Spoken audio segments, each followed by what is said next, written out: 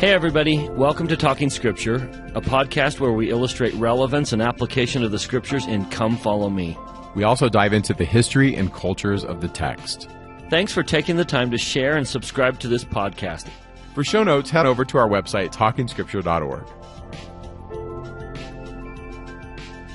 I'm here today with my friend David Butler, author of two of my favorite books, Plain and Precious Things, The Temple Religion of the Book of Mormon's Visionary Men, and The Goodness and the Mysteries, On the Path of the Book of Mormon's Visionary Men. David is also the author of numerous fiction books and is the 2018 Association of Mormon Letters Award winner for the best novel. In this bonus episode, we're going to talk about the Sermon on the Mount as a parallel to the Endowment experience and take a deeper dive into 2 Nephi 9. For those of you who love to geek out and get into the depths, this episode is for you. If not, tune in next week after conference for a regular Talking Scripture on Come Follow Me. Welcome to Talking Scripture. I'm Mike, and I'm really excited to be here with my friend Dave Butler. I met him online after reading a couple of his books, and then I just started peppering him with questions. And next thing I knew, we were eating at a rib place, wasn't it? Yes, it was. And so he's been gracious enough to meet with us today. And for you people that love to geek out, this is your day, right? Dave, tell us about yourself. Like, where did you get your interest in scripture and languages, and then where did that kick you off to? What really started me getting interested in the gospel, meaning, the intellectual study of the things of God, was Hugh Nibley's book, Enoch the Prophet. And my parents they knew Hugh. I have met Hugh because he was in our ward. My dad was Hugh Nibley's bishop.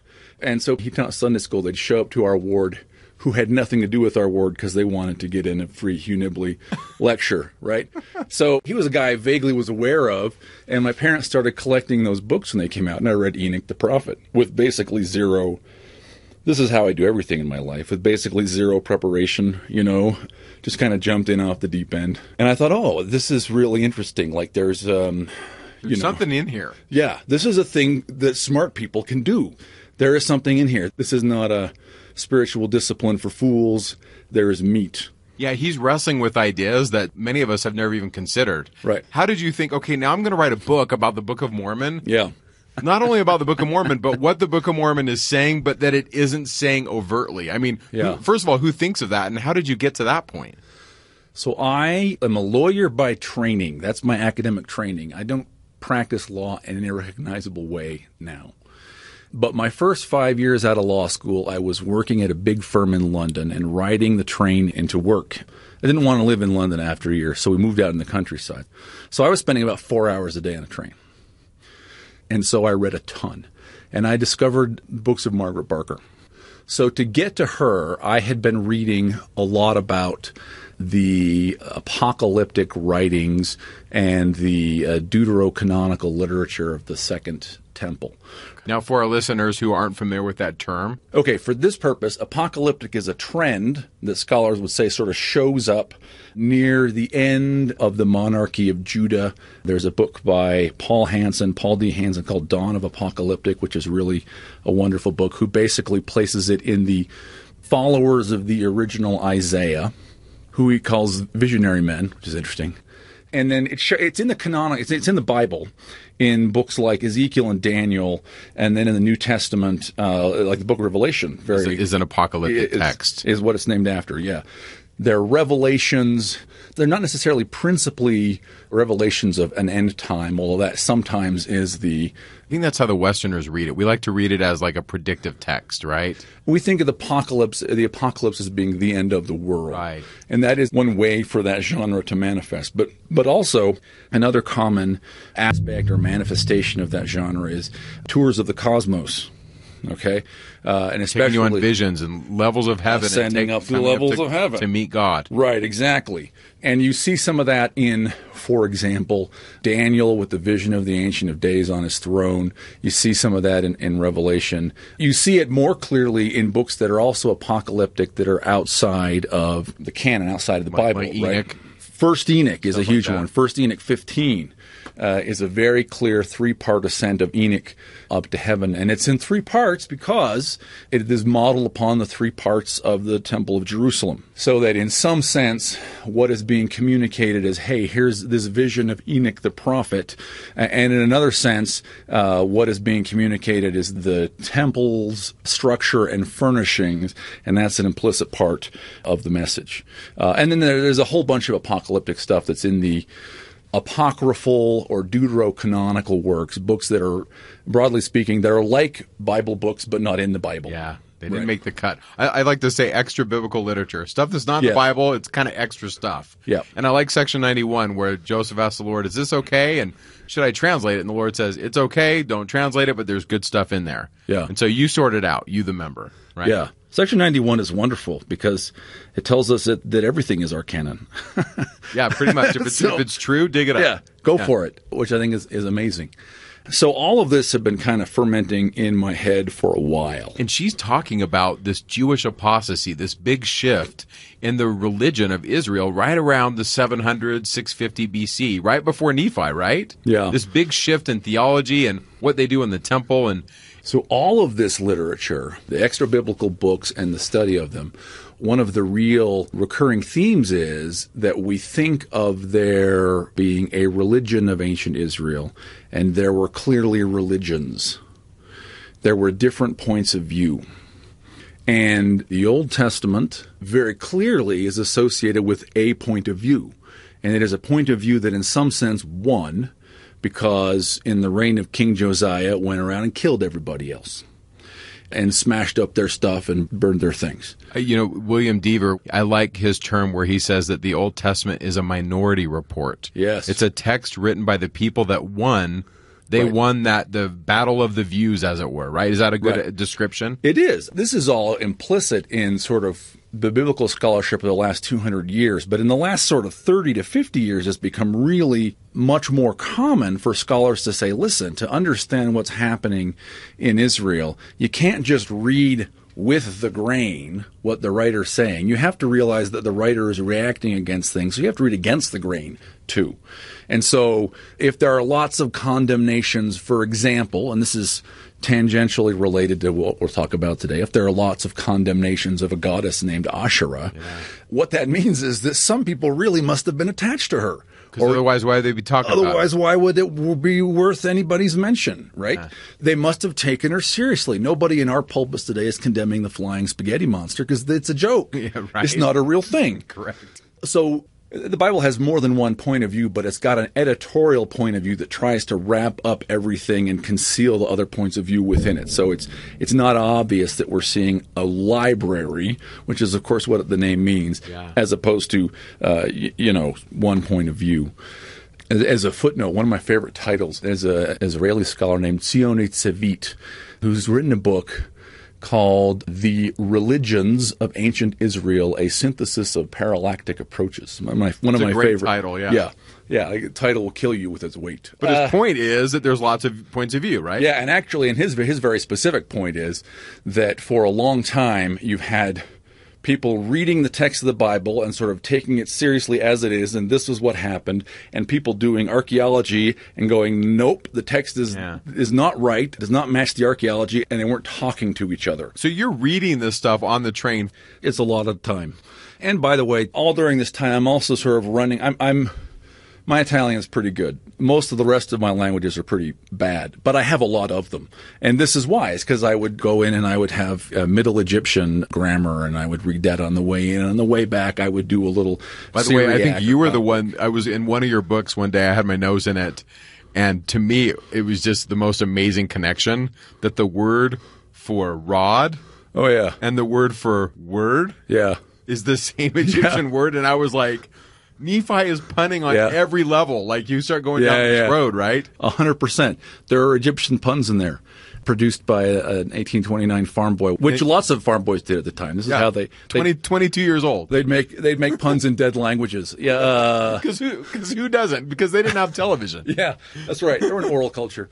So I've been doing this for law school, and then the 5 years there, and then a year in New York, and I moved to Idaho. So I've been doing this, reading this for like 8 years. And the Elders Quorum presidency came to give me a calling.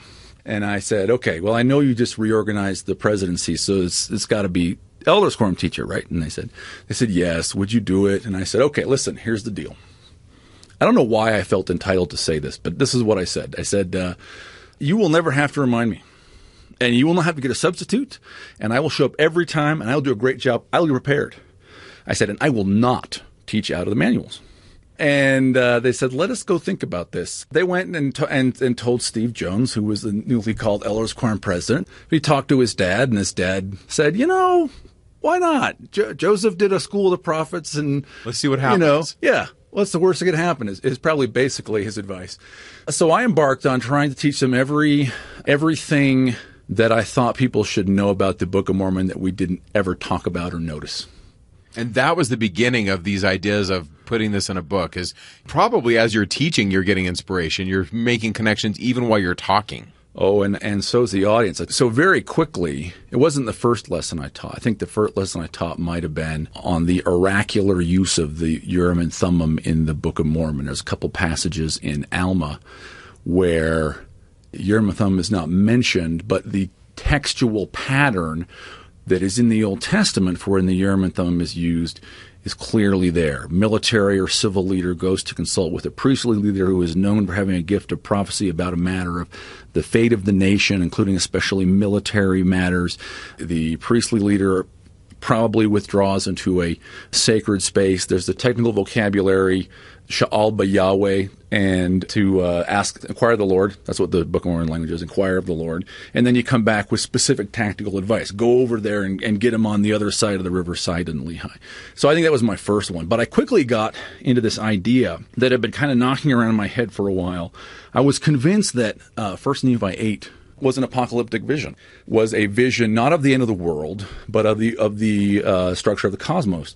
And that, like 1 Enoch 15, that it was a three-part ascent. The way that ascent looks is you start with a great and spacious field, and then you enter into the sort of meat of the vision, where there is a great and spacious building. Or the field is not as great and spacious. It's as wide as the world, right? As wide as it was the world. Then it's the great and spacious building above the earth with mists of darkness. And then holding on to an iron rod, and provocatively, there are 4 appearances of verbs for hold or grasp, where you grasp the iron rod apparently 4 times in 1 Nephi 8. And then you pass through the straight and narrow path into the presence of the tree of life. And I was convinced. And as Westerners, I think we miss all of this. Yes. It's just completely lost to us. We have this art tradition that completely leads us the wrong way. The rod becomes a railing. Yes. Instead of the scepter of the king. Instead of the scepter of the king, exactly. Yeah. Instead of a person. Yeah. And the railing is just not the same thing. Right. Despite the fact that Nephi tells us that the word of God is Jesus. Yeah, it is not a railing. It's the scepter of the king. And he leads you into the presence of the tree of life. And by the way, 1 Nephi 8:30, as people are entering the presence, they fall down, which suggests proskinesis, suggests they're worshiping the tree. It's a multivalent symbol. It has to be. It has to be. Yes. And so we are in the space there of the world tree, the world axis, the goddess of life, Asherah. We are in the space of, there's like everything I say is like a whole other hour-long conversation we have. Well, like Revelation 22, it ends with the tree and the throne and the river, and the tree heals, and the Bible begins and ends with a tree. So the tree clearly means something. And the tree is charity, because the tree is the love of God and the greatest of his gifts, and charity is the greatest of the spiritual gifts. So like it's all this stuff. The early Christians tied it to the cross of Jesus. The cross of Jesus is the tree of life. He's born under a tree and he dies under a tree. And by the way, our Christmas tree is the same thing. Yeah. It's like the story for Gentiles. Yes. Even if you're secular, you've got a Christmas tree. It's in your house. Absolutely. Yeah. So I taught this kind of crazy free-range Book of Mormon class for like 5-6 years. In Eagle, Idaho. This was the impetus to get these ideas going. Yep. And so then I'm guessing you just started putting stuff to paper. So to jump back over to like my Gentile career here, in 2010, the company where I was a corporate leader was acquired. I lost my job, and for about 2 years, I did whatever I wanted. We got a payout, right? So I could do whatever I wanted. We were not desperate for 2 years. And I said, I'm going to write. So I started writing novels, but I also thought I should reduce to writing some of these things I've been teaching and thinking about. Oh, and let me give credit here, because I was going to say this and then I got sidetracked. It is absolutely the case that while I'm preparing for lessons, I mean this word, but I'm inspired, and also teaching and feeling inspired. But so are people who I'm teaching, because I was actually reading through 1 Nephi 11, and it was Jay Calder, who was in that elders quorum, who pointed out, as we were reading through it, speaking of the tree, 1 Nephi 13, I think, says, hey, the plain and precious things have been taken out of the biblical text the Gentiles are going to receive, right? 1 Nephi 11 says the tree is precious above all. So there's something going on there. Right. So, and that wasn't a comment like to me aside. I was standing up in front of a projector and he said that, and I pretended I had noticed it, right? I said, oh yes, correct. So it was a group, process, a group experience. And, so I wrote those 2 short books to sort of capture what I was thinking at the time. I never looked at the vision that Lehi had before reading this. I never looked at it as a polemic or an attack against the corruptness of the priesthood in his day. Yeah. And we're not going to flesh that out in this podcast. You the listener, just are going to have to read Plain and Precious Things. But in that book, it is, to me, so clear. Yeah. That, and by the way, all religious texts do this. They point out truth, but then they also say, but we're not this. And they're pointing to whatever the falsity is. So whether it's the sacred grove, Joseph walks out of the sacred grove and he knows something, but he also knows what isn't true. And the Book of Mormon's doing this. I had never caught that before. And that connects with the idea that the Book of Mormon is minority religious literature. But what Barker is really good about, this is good, we're circling back so we don't miss points.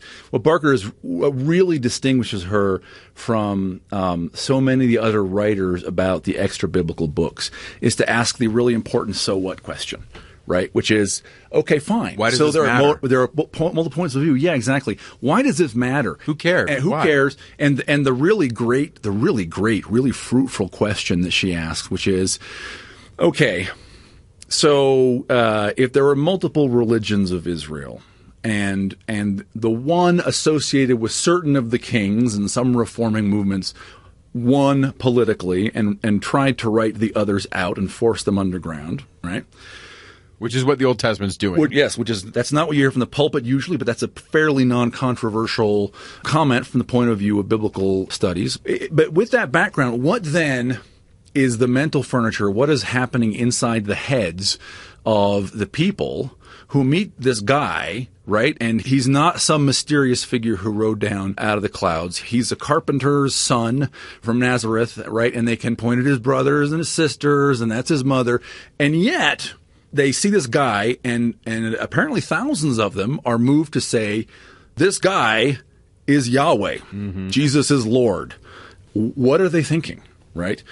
And so, her journey then kind of, to grossly over-summarize it, is an exploration that says, hey, one of the things that the reformers at the end of the history of the kingdom of Judah did not like was the religion of the kings of Judah themselves.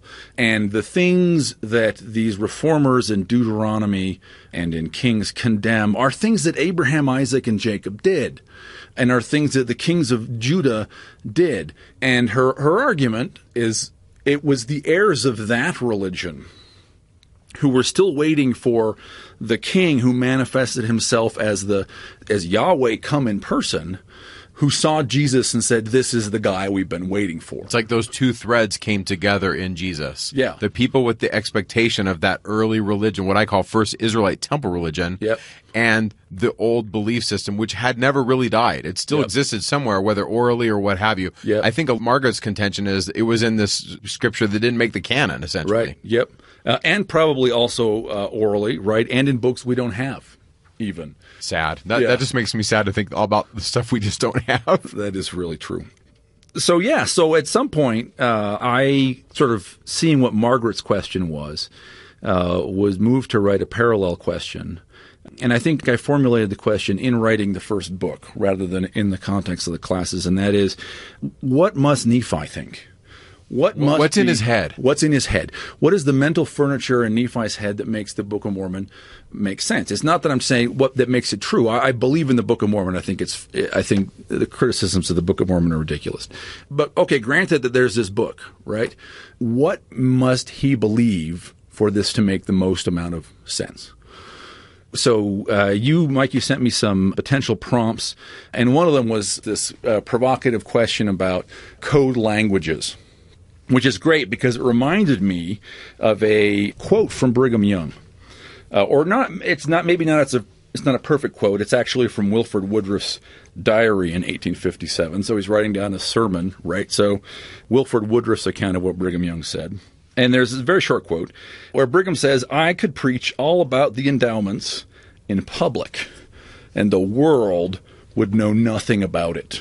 And that's really interesting, because that implies that one way the endowments function is as something that enables a secret language where you can communicate on two levels simultaneously. You could speak in public, and people who don't have the key will understand you on one level, and people who do have the key will understand you on an entirely different level. Those that have eyes to see.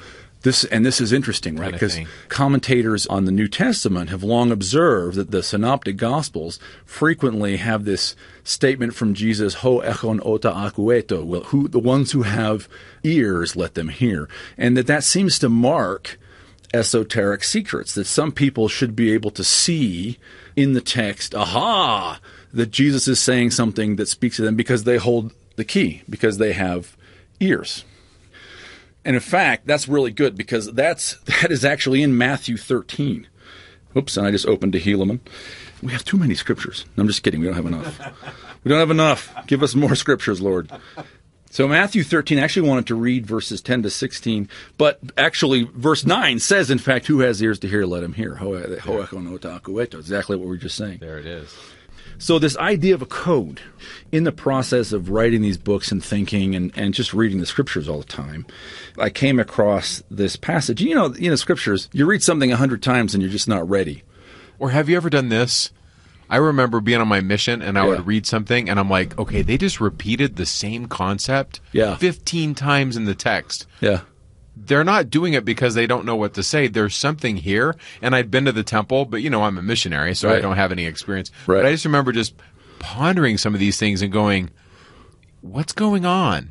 And I think our listeners, too, a lot of times have read things. And I think that's why they go out to podcasts and they go out to study materials, because we all have this hunger to know more. There's a huge group of saints that are like, okay, but I want more. Give me more, right? And I think that's probably what spurred you on to learn the language and spend some time. I mean, you didn't spend 4 hours on the train listening to Britney Spears. You were like, you want to feed your soul, right? Right, exactly anyway, right. And I think that's where our listeners are at.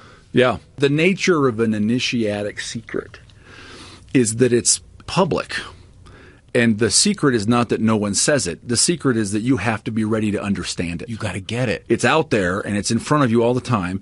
And when you are ready, you will understand. And I think that many of our scriptures are written on that level. So let me read Matthew 13, 10 to 16 here. So, "And the disciples came and said unto him, Why speakest thou unto them in parables?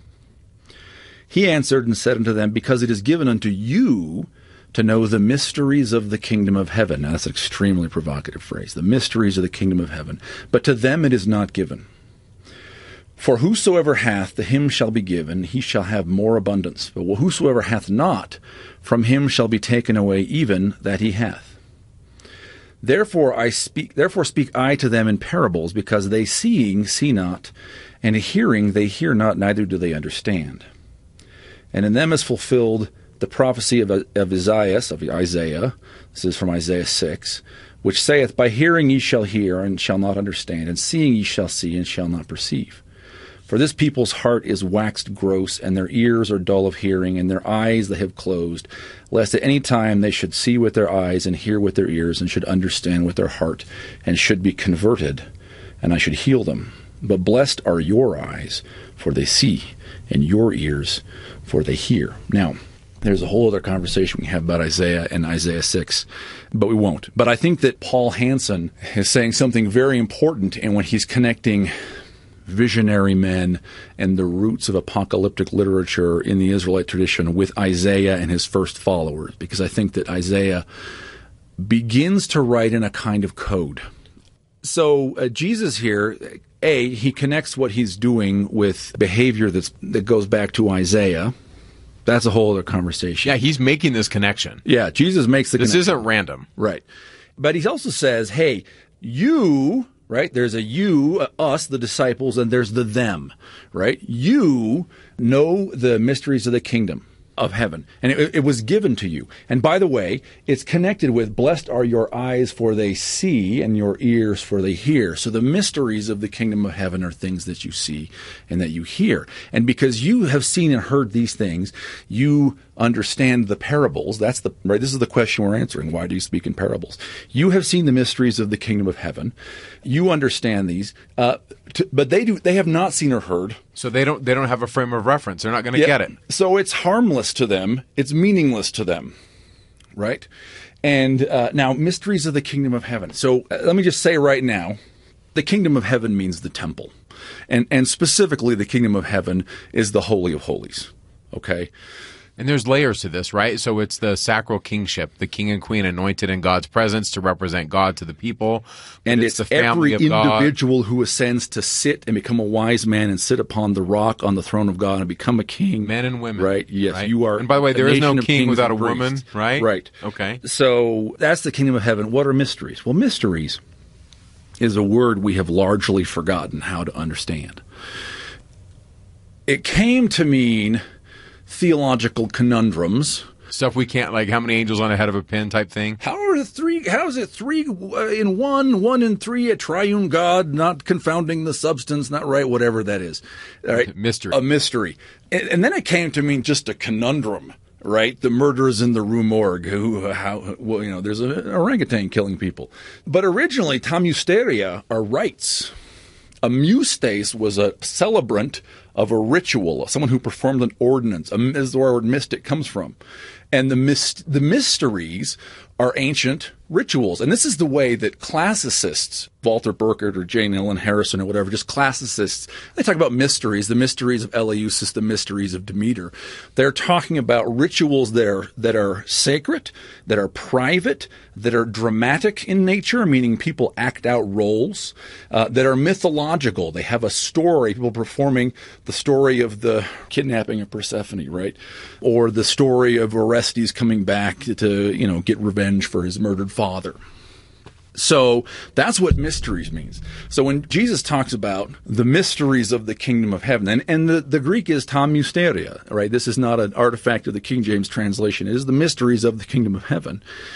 We should take seriously the possibility that what he's saying is, listen, I am saying stuff that is gibberish to the crowd, but you will get it, you disciples, because you have participated in, you have seen and heard the mysteries of the Holy of Holies, of the kingdom of heaven. And I think through the apostasy and through culture, we've kind of lost some of these ideas that you're talking about. 100%. And we don't know all the details of, for example, the measurements and the furnishings of the temple as they experienced it. So there are things that we have not seen where he's counting out numbers, this many seeds, that many seeds. There are details that we have not seen that the apostles did, that I think that if we had experienced the mysteries of the kingdom of heaven as Peter had, then I think what Matthew tells us is the parables will be clear to us. Okay.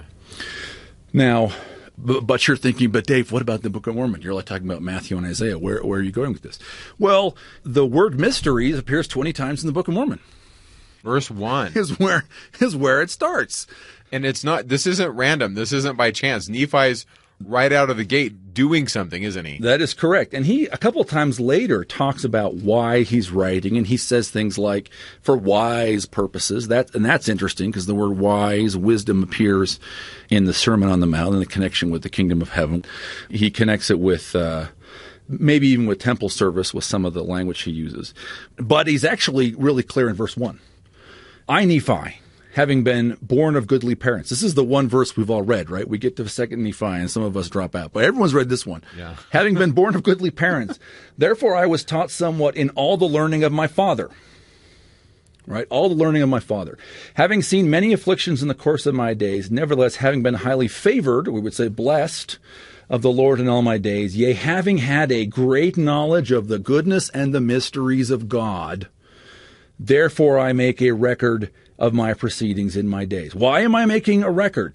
This is the point of this paragraph, is explaining himself. Why am I making a record? Because I have had a great knowledge of the goodness and the mysteries of God. And then he starts off with a vision of ascent. And the first Right thing out we of the get, gate. in fact, is we get 2 visions of ascent before we're even out of the first chapter. You know, let's go there. We talked about that. So we can do whatever we want. whatever we want. I can come back another day if we need That's need right. more time. And I will not be mad about that. Awesome. He records his father Lehi, who's out traveling. Verse 6, as he, Lehi, prayed unto the Lord, there came a pillar of fire and dwelt upon a rock before him.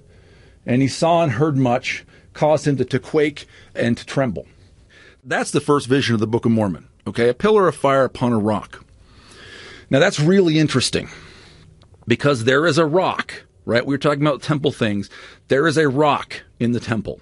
And it is actually all over the place in the Book of Mormon and in the Bible, but it's never named explicitly when the Bible gives prose accounts of what's in the temple. You know, here are the tables, here's the candlestick. The rock is never mentioned, but it shows up in all the poetry and the prophecy. And this rock is so important, it is so grand and huge that it has its own Wikipedia page, and it's called the Foundation Stone.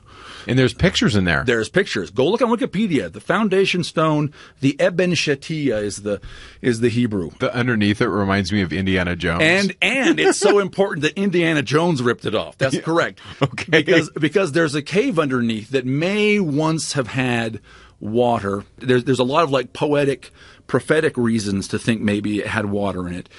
Because this is a Muslim holy site, no one's in there doing archaeological examinations right now. I asked if I could go look at it. Yeah, but and they they said, wouldn't let no, you. You're not coming in. And by the way, interesting stuff has happened in that part of the world right now. So maybe things will change. Maybe one day. So, yes, but the Well of Souls is the name of the cave under the Eben Shetiyah. Such a cool name. Yeah, which is a very cool name. And so Raiders of the Lost Ark steals it and makes it into the little place where Indy goes with his little, gets the beam that goes through the ruby head of the staff. And If I ever get a man cave in my house, Yeah, I'm going the to Well call of it Souls. the Well of the Souls. What a The cool Well name. of Souls. Enter. Build a model of Karnak under on the floor. Yeah, there's a rock. And by the way, the throne of God, the Ark of Covenant sits on the Well of Souls. And in fact, in the Jewish literature, the Mishnah, which are the Jewish, they're collected like in the early 2nd century AD. So they're being collected about the same time that the New Testament is kind of being put together. And they record sort of, hey, how are we doing things, we Jews in Palestine? How do we do stuff, given that we don't have all of the trappings to be able to do what the book of Exodus and the book of Deuteronomy tell us to do, in Leviticus? How do we do our religion? How do we do our religion?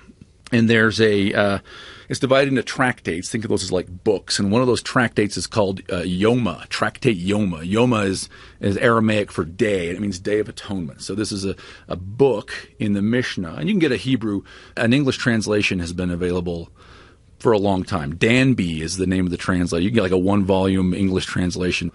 Tractate Yoma talks about this rock, and it says, look, once we lost the Ark of the Covenant, we started treating the rock as if it were the Ark. And so specifically in the Day of Atonement, if you read in Leviticus, there's a sequence of blood that needs to be scattered on the Ark to atone. And in Jesus' time, this was being done on the boulder because the Ark was gone. So there's a boulder. What sits on it is the Ark. The Ark is It's a box. It holds stuff, but it's also a chariot, and it's also God's throne. And especially in visions, we see things like the Ancient of Days sitting on a throne. This is a vision of the Holy of Holies and the throne of God. And Daniel sees the throne, and it is fiery. And Enoch sees the throne, and it is fiery. And as is First Enoch, not Book of Moses, First Enoch, super common available book. And rivers of fire come out of it, right? So a fire on a rock is not a random image. The fire on a rock is the flaming throne of God. And right out of the gate in the Book of Mormon, here it is. Verse 6. And in Helaman 5, same stuff, right? Helaman 5 is the same stuff. Now, you go, oh, okay, well, Dave, that's an interesting hypothesis. Yeah, okay. But let me tell you something else. One of the recurring patterns, literary patterns you see in the apocalyptic literature is paired visions. And the visions explain each other. Like 1 Nephi 8 and 11. Yes, right? like 1 Nephi 8 and 1 Nephi 11 to 14. But it actually happens here first, because the first vision is a fire on a rock. Then Lehi goes home and falls upon his bed and has another vision. And what is it? It is the throne of God. It breaks it down. Yeah, they're the same vision. It's the same vision repeated twice.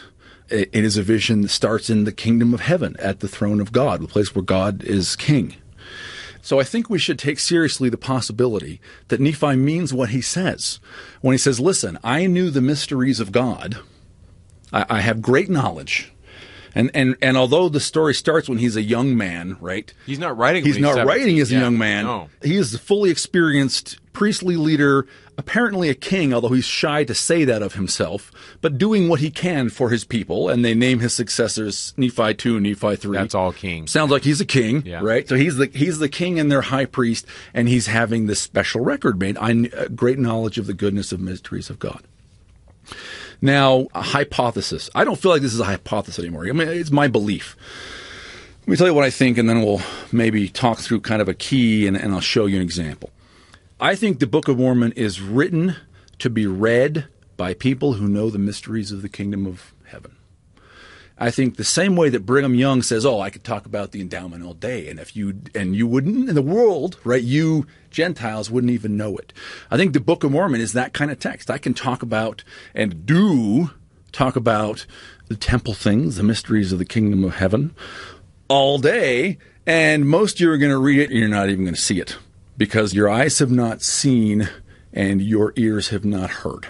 So I like to look at the Book of Mormon that way, and also as the invitation. So there's the zones of holiness, right? Moses is this first priest that brings him out of the world to draw him out of the water and bring them in.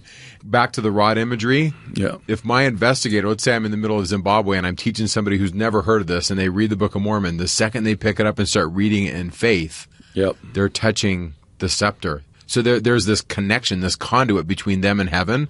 And if they just keep going, they'll get to the mysteries, right? It's almost the idea of, yes, it's to those who have been initiated in the mysteries, but yet the Book of Mormon is so simple. Yeah. A young child could read it and feel the Spirit and feel God in it. So it's like it covers everything, right? It's the alpha and omega of sacred text. And is being instructed in reading the Book of Mormon without realizing it about the mysteries of the kingdom of heaven, is being given layer upon layer of instruction so that one day they'll come back and go, oh. There it is. Yeah. And I love that you said faith.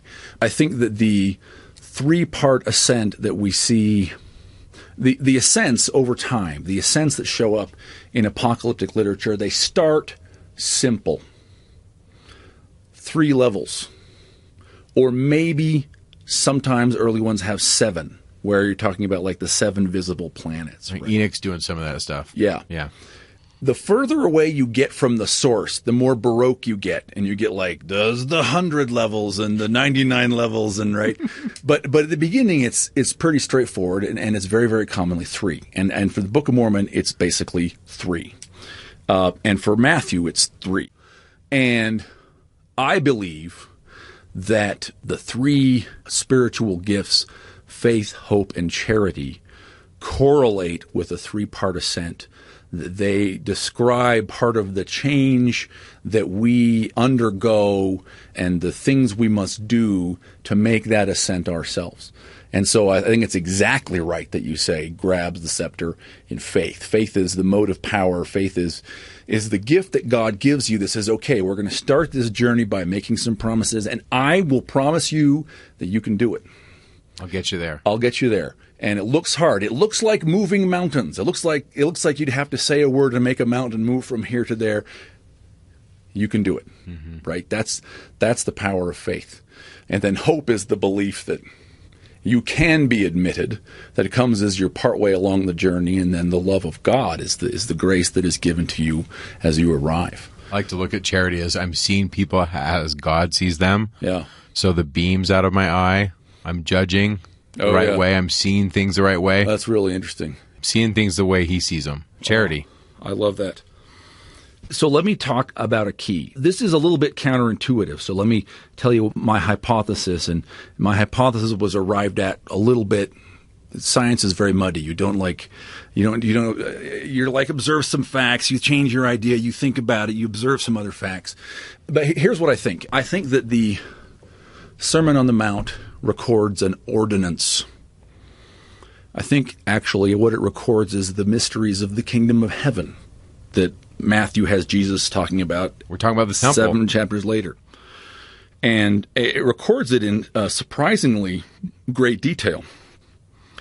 I think, this is sort of the counterintuitive part, even though we think of the sermon as being something that Jesus said, I think it is clearly something that pre-existed his mortal life, something that he was taught as a man. Somebody came to him and did this with him.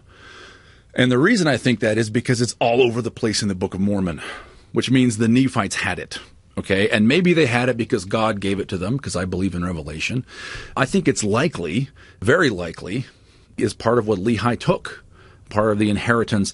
This the knowledge, the learning of my father. Yeah. That Nephi is talking about, right? I think the Josephite tradition coming down out of Egypt, maybe. And by the way, after reading your books, I don't read the second half of Genesis the same. Yeah. It's ascension. Joseph's getting a new name, and he's getting married, and he's promised a seed, and he gets a ring and a signet and a robe, and I'm like, Joseph's talking about this stuff. It's there. And he's brought to meet his family again and recognize them. And it ends in an embrace. Yep. It's like kind of coded, but it's there. It's all there. Yeah, absolutely. So I think that learning to see the Sermon on the Mount as an ordinance it's a switch. What do you mean by switch? Like something in you switched? Yeah, I mean it's binary. Like there's a world before you see it, and there's a world after you see it, and it's not the same. And then you start seeing it all over the place in Genesis, in Hebrews, all over the place. So I think this is maybe it's half. Think of this as like half of a really important key. And the other half is your own experience. This is not my discovery, by the way. Jack Welch is very famous for discovering chiasmus in the Book of Mormon. He should be more famous for publishing the argument that the Sermon on the Mount is an ordinance, because it's, I think, much farther reaching. In most cases, chiasmus is interesting. It adds a little information. Alma 36 is maybe the great example where it adds a lot of information. Most of the time you go, oh, a little parallel, cool. It's a little interesting. I think it's one of those things like no 22-year-old's going to be able to do that. Yes, Alma 36 is the showcase for that, right? Again, the arguments that Joseph is just silly. So Jack's book is called The Sermon on the Temple and the Sermon on the Mount. It was out of print for a while. I think it might be back in print now. See if you can find this book. You haven't got it. Here's the thing, two things about the way Jack talks about it. One, I think he wants to be very careful not to be always clear about what he's saying, because I think he's just being very careful not to cast pearls before swine. He's more oblique than I will be. I'm going to be very non-oblique. I'm going to be very direct. The other thing that I think he tends to do is I think he tends to kind of want to say, hey, here in the Sermon on the Mount is something that is just like an endowment experience. I think you can push that too far, which is to say, I think if you are assuming that it's just like your endowment experience, you're going to miss where it's different.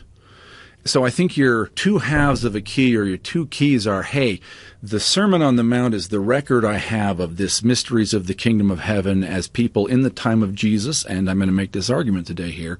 Jacob, brother of Nephi, right, knew this ordinance, and we have a surprisingly detailed, but of course not complete record, right? And then I have my own experience, which is just surprisingly parallel, lots and lots of similarities, not always exactly the same. So I would want to not force the one to be the other.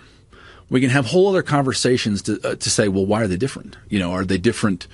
Well, like why are Matthew and 3rd Nephi different, right? Are they different because different dispensations, because of translation issues, because of different cultures? Have we been given more light? Are we missing light, right? That's interesting conversations. But I think you'll get further if you just hold those two pieces. Say, hey, I've got my experience. This is interesting. And the Sermon on the Mount. Okay? Now, what I want to do is I want to walk through Matthew, and I want to show you what I mean when I say the Sermon on the Mount is an ordinance. And that, again, you should say, okay, the lion's share of the credit here, all the credit goes to Jack Welch. So if you see Jack Welch, say, Dave Butler thinks this should be what you're famous for. This is amazing. That's what you should say to Jack when you see him. I'm going to say some things that did not come from Jack, that are my observations. So if you think that anything I say is idiotic, it's probably my part. Okay? Now, I've got in front of me the King James, and I've also got my Greek New Testament, which I may pull open if I want to remind myself of the words here. By the way, it's interesting. Martin Luther hated the Sermon on the Mount. He thought it was fraudulent. He thought the devil inserted this. There's a Leonard Cohen line, actually, the staggering account of the Sermon on the Mount, which I don't pretend to understand at all. And so for a long time, scholars have said, it's not a sermon. It's a collection of wise sayings, and they've looked for the sources and said, oh, something like the Gospel of Thomas, which isn't a history. It's like just a collection of gnomic, meaning like aphoristic proverbs type sayings, and that just got assembled here. But I think you're going to see there's a better explanation. All right. So Matthew 5:1. Because first of all, it's got 3 chapters, right? And let me just remind you that the temple, as described in the Chronicles and Kings, and also, well, sort of, also in Exodus, the tabernacle, is a 3-part space. There's a space out front, and then there's the middle space, and then there's the Holy of Holies. Okay? And so the hypothesis is this is a 3-part ordinance that happens in space, and that these chapters correspond to things you would do. And if we read it this way, it will make more sense. Yes, I think is what I'm hearing you say. Yes, and there will come a day when I would like to take a class and like just walk through a 3-part space and read it together so you could see it. Because I think actually moving and encountering some of the actors who seem implied by the text would really make this vivid. But again, also, remember your experience, because some of it's going to be very relevant. So the first verse, and seeing the multitudes, he, we assume Jesus, went up into a mountain, and when he was set, his disciples came unto him. Now, so Jesus is sitting, he's on a mountain. This is the ordinance by which people approach the one who sits on the mountain. Now, who sits on the mountain? Well, the temple is the mountain of God, and who sits on it is God upon his throne, right? But it actually gets better than that, because in Hebrew, the verb to sit is yashav, which also means to dwell. So this is the ordinance in 3 parts by which one approaches the person who sits/dwells upon the mountain, which can only be God. Right? This is the ordinance by which one approaches God. This is where we're headed. Yeah. Jesus is like, let me show you how to get to Father's house, right? Which, by the way, we get to the end and it says, and they were astonished. He did not teach like the Pharisees. That's why. Okay, so he opened his mouth and he taught them, saying. Now, these are really interesting. I think Jack talks about these Beatitudes as being entrance qualifications. I think that's fine. That's an excellent way to think about them. There's more. First of all, let me just point out that there are 9. There are 9 blessed statements. There are 7 blessings. Let me read them. Blessed are the poor in spirit, for theirs is the kingdom of heaven. Whoa, okay, kingdom of heaven. Here we go. Blessed are they that mourn, for they shall be comforted. Blessed are the meek, for they shall inherit the earth. Blessed are they which do hunger and thirst after righteousness, for they shall be filled. Blessed are the merciful, for they shall obtain mercy. Blessed are the pure in heart, for they shall see God. Blessed are the peacemakers, for they shall be called the children of God. Blessed are they which are persecuted for righteousness' sake, for theirs is the kingdom of heaven. Blessed are ye when men shall revile you and persecute you, and shall say all manner of evil against you falsely for my sake. All right. So there are 9 blesseds. That's going to come back. Okay, just remember that. There are 7 blessings, and those specific blessings will come back. Now let me just talk about the whole formula. So Of course, we're reading this in English, and this is a translation of Greek. But Jesus is probably not using either of those languages, right? He is speaking in Aramaic or he is speaking in Hebrew. This is a tangential note, but it touches on things we've already said, so I have to say it. The so-called beatitude formula, blessed are, appears in the Old Testament. Proverbs 3 is a great example. Okay, Proverbs 3, I want to say verses 13 to 17. And what it's translations will say, blessed is he who, or happy is he who. And in Proverbs 3, it's happy is the man who finds wisdom. And it's about following a path and taking hold of wisdom, which is a tree of life unto him. So this is definitely in the space we're talking about. Coming to a tree. Coming to a tree. Yeah. Which this is like the great secret marker. Like when you see a journey that ends in a tree, just look at it. So in respect of that passage in particular, Proverbs 3, scholars have said, hey, there's probably a pun on the name Asherah here. Because Asherah is a tree. Blessed is the man who finds wisdom. He'll take hold of it. It'll be a tree of life unto him. Well, what is the formula in Hebrew? The formula is Ashrei, the man who whatever. Ashrei actually it means the happiness of. Okay? It is a so-called construct form, if you are keeping grammatical score. The happiness of the man who finds wisdom, right, is literally what it's saying. We translate it as happy is the one who finds wisdom, blessed is the one who finds wisdom. We call it beatitudes because in Latin they translated this as beati. Beati are the ones who do whatever.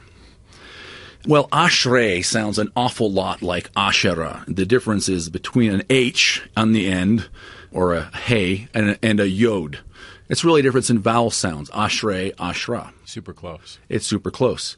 And because a Y on the end of a word, a yod on the end can mean someone from a place or something belonging to something. Ashrei looks like maybe the one who belongs to Asherah, of Asherah. And so it reminds me of when Nephi describes the tree. Yeah. And he said, whose fruit was to make one happy. Yeah. Oh. That's the word, right? Happiness appears 3 times in the Old Testament, 0 in the New Testament, and 26 times in the Book of Mormon. Okay? The Book of Mormon is the book of happiness. Yeah. But there's a pun there. There's something happening there. Yeah. In the words of that famous movie from Spielberg, this means something. This means something. I'm in front of a big mountain of potatoes, and I know it means something. So, it's an interesting point here in Matthew 5. Is it possible that at the beginning of this journey, we are saying, hey, the poor in spirit, those who hunger and thirst after righteousness, the meek, they belong to Asherah. Ashrei, the one who hungers and thirsts after righteousness. Ashrei of the peacemakers. If Jesus is speaking Hebrew, that's what he's saying. That's what he's saying. Which they translate to Makarios, right, which is just the blessed state of the gods. But and either way, it's cool. In Latin, yeah. So, look, I'm jumping ahead, but we're going to find that Matthew 5, 6, and 7 are a journey to a tree. By the way, that's probably new to a lot of people, that idea. Yes. So I just want to repeat that again. We're heading in this vision to a tree. Yeah. We're heading, and that is super important. So look, I will probably skip some verses here. That does not mean I don't think they're relevant. It may mean I don't know what they mean, or that I just am trying to highlight. Verse 13 is really interesting. Ye are the salt of the earth. But if the salt have lost his savor, wherewith shall it be salted? It is thenceforth good for nothing, but to be cast out and trodden under the foot of men. Now, we're at the beginning of this journey, and we're said, hey, if you have all these characteristics, you can belong to Asherah. That's the journey. And there's this list of 7 blessings, and we're approaching God on his throne. And then there's this really interesting warning that says, if you lose your savor, you shall be cast out and trodden under foot of men, which I think in context can only be a threatened covenant penalty. Which, by the way, it then makes Alma chapter 30 super, super interesting. Because Alma 30 is Korihor. And I grew up hearing priesthood lessons and gospel doctrine lessons. And we were very worried about intellectuals when I was a young man. He's an intellectual. It can really go wrong. I actually think there's a lot of evidence in Alma 30 that Korihor is a covenant priest who has failed to keep his covenants, including, how does Korihor die? He is cast out and he is trodden underfoot of men. Literally. He's a rogue, like an apostate, right? He is an apostate and he is killed by the covenant penalty. So that's a totally different spin, but it's right there. It's right there. Again, you see this and you can't unsee it. I like that connection with Korihor. Yes. 14 and 15. Ye are the light of the world. A city set on a hill cannot be hid. Neither do men light a candle and put it under a bushel, but on a candlestick, and it giveth light unto all that are in the house. Let your light so shine. So we're journeying to be in a city on top of the hill. There's something else interesting here, though. Matthew and Alma both say, I think it's Matthew 10 and maybe Alma 5, both have the phrase that the righteous shine in the kingdom of God. Remember, this is blessed are the poor in spirit, for theirs is the kingdom of heaven, right? These are the mysteries of the kingdom of heaven. The righteous shine in the kingdom of God. And where that phrase appears in Matthew, it's followed by who has ears to hear, let him hear, suggesting that it's an esoteric secret. This is about shining. Now, that's a really old and super interesting idea, because our word divine, which is also the source of like the French Dieu and Italian Dio, but also like the name Jupiter is Diaus Pitar, Diaus. It's also, when we talk about Hollywood divas, that's where this word comes from. It's a very old word, and it means to shine. The Indo-European, right? The gods are the shining ones. So this is an ordinance about approaching God on his throne and becoming one of the shining ones, about becoming one of the righteous who shine in the kingdom of God. Do you see a connection in the Book of Mormon anywhere? Would this be Abinadi when he's in front of Noah? I absolutely think that's right. I think Helaman 5. Helaman 5, they're shining. Yeah. Now, verses 17 through 19, through 20, I'm just going to lump those together and comment on them. If you read them, he's talking about the law of Moses. I have not come to destroy the law, but to fulfill the law. Now, if we take seriously the idea that this is an ordinance, there have to be other people than you, the individual who's experiencing it, right? Even in something as simple as a baptism, there's somebody who is baptizing you. But if there's an ordinance that is so complex that it takes 6 pages to describe skeletally, there's probably more than that. And again, the idea of mysteries, they're not just ritual actions, they're stories that are lived, they're mythologies, the mysteries of Eleusis or the mysteries of Demeter. I think there's a suggestion here that in the first room of this ordinance, there is a person who is conducting you, and that person is doing so in the guise of Moses. Kind of representing him. And all the things that you have been taught and understood about Moses, you are experiencing them as you are in this first room. There is a sequence of priests. There are many places. There are sequences of 3-part sequences of priests. But in Matthew 17, the Mount of Transfiguration, that sequence appears, and it is Moses, Elijah, and then the Lord. And they're on top of a mountain, and Peter says, shall we make 3 skenai, three tents? And that's puzzled people for so long. Yeah.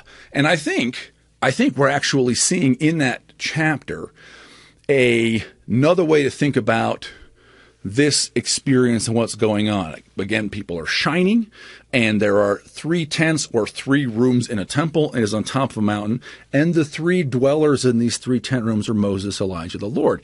And in Micah chapter 4, that same sequence appears, right? Remember Moses and I will send you Elijah, and then the great terrible day of the Lord. Moses, Elijah, the Lord. I think we'll see a few reasons to think that that's the sequence of priests that's implied by this ordinance, or at least at some point in time, those were the names, the ideas.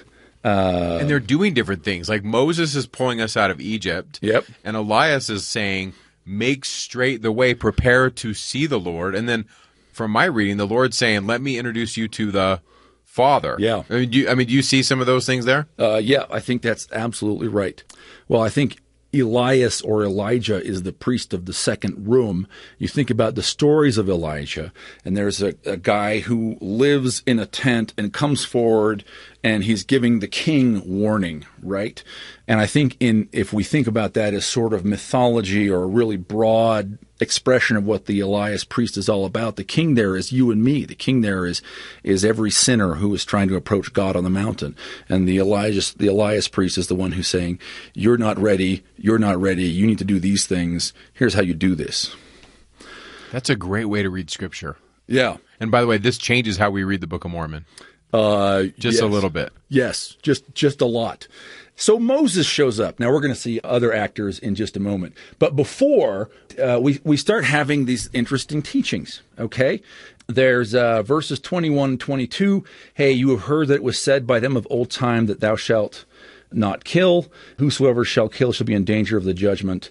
Whosoever is angry with his brother without cause shall be in danger of the judgment. Now this is interesting. 23 and 24. Leave, therefore, if thou bring thy gift to the altar, and there rememberest thy brother hath aught against thee, leave there thy gift before the altar and go thy way. First be reconciled to thy brother, and then come and offer thy gift. Okay, so this is an ordinance, and there is an altar. People are being invited to come forward, but you can only have good feelings towards other people if you want to participate. You need to go get reconciled with your brother. You can't even call him a fool, right? You can't be here if you got those issues. You're not allowed to be at the altar. So we should imagine people, with some kind of action around an altar. Now, verse 25 and 26 are really interesting. So I said I think that there's a sequence of 3 priests. There's actually a sequence of 4. Here's priest 1B. Okay, verse 25, agree with thine adversary quickly whiles thou art in the way with him, lest at any time the adversary deliver thee to the judge, and the judge deliver thee to the officer, and thou be cast into prison. Verily I say unto thee, thou shalt by no means come out thence until thou hast paid the uttermost farthing. Now, adversary. Other Christians remember the meaning of this word. I think we LDS have sort of forgotten. But the underlying Greek here is the antidikos. And dikos is justice or a lawsuit. And anti is the guy opposite you in the lawsuit. Like the prosecutor. Like the prosecutor or the plaintiff. Or in Hebrew, I think he was like the Satan. He was the Satan. That is correct. This is what Satan means. Satan is the guy who comes after. He's your accuser. He stands against you in the lawsuit. That's who you're being warned against. So if we are reading a complex liturgy, what we have here is presumably a priest in some sort of clothing to indicate to you that he is Satan. He's the accuser. He's got a different robe. He's the accuser. Maybe if they want to frighten you, he's got a monster head or something. I don't know. He shows up and you're given a warning about him, right? And by the way, it's not Satan's power. It's not actually Satan's power you need to fear. What you can't do is be in debt to Satan. Because being in debt to Satan means you end up that the officer and the judge have to go make you pay your fine. Right? So again, if it's a liturgy, Satan shows up, you're Satan, your accuser, there's this warning, then he appears to drop out. We don't see him specifically, at least as far as I can tell in the text. Now, so we've had all this kind of some warnings, a little drama. Now we get our first moral teaching, and it starts in verse 7. Ye have heard that it was said by them of old time, thou shalt not commit adultery. And I will, jump all the way down to verse 32, and you can just read that. It's moral teaching on adultery, moral teaching on chastity, moral teaching on commitment. Okay, we might call it the law of chastity. Yeah, and Jesus is actually calling people to a higher standard. You were told X. Actually, here's the deal. It's more than that. It's interesting. This is the first moral teaching that we've really seen. But then we get this, verse 33. Again, ye have heard that hath been said by them of old time, thou shalt not forswear thyself, but shalt perform unto the Lord thine oaths.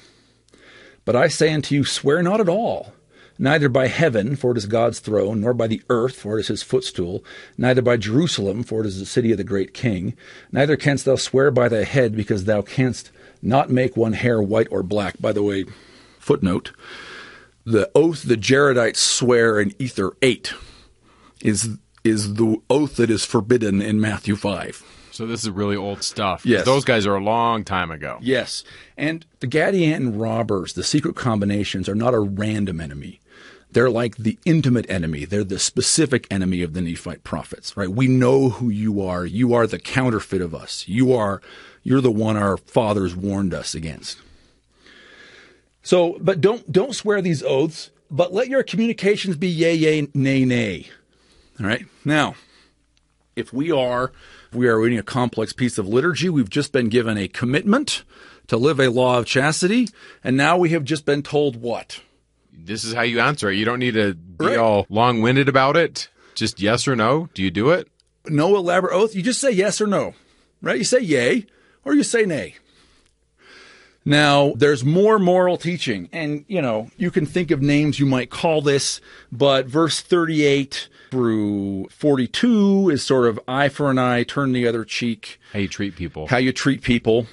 By the way, there's a fantastic passage early in Helaman where in one verse, I think it's Mormon writing, talks about perverting things, sacred things, smiting people on the cheek, which I think suggests maybe that when we're talking about taking cloaks, turning their cheek, that we're seeing not just a moral teaching, but maybe a moral teaching with ritual actions to communicate it.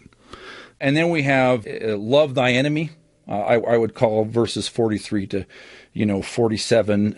Maybe that's a separate commandment from the sort of turn the other cheek. And then we get to verse 48. And again, I think we're winding up in the first room here. We're winding up with Moses. And verse 48 says, Be ye therefore perfect. And man, that's felt so heavy to so many people. Be ye therefore perfect, even as your Father which is in heaven is perfect. Now, the reminder, all true journeys are circular. And we started out saying, hey, this is the ordinance by which we approach God. And here's a reminder. Even in this room, we have come around and we're talking about, hey, remember, what we're doing is approaching our Father who is in heaven. But on this, be ye therefore perfect. First of all, the Greek is a future. Not an imperative. It is not an imperative. It does not actually say, be perfect. It says, you will be perfect. And that is a different thing.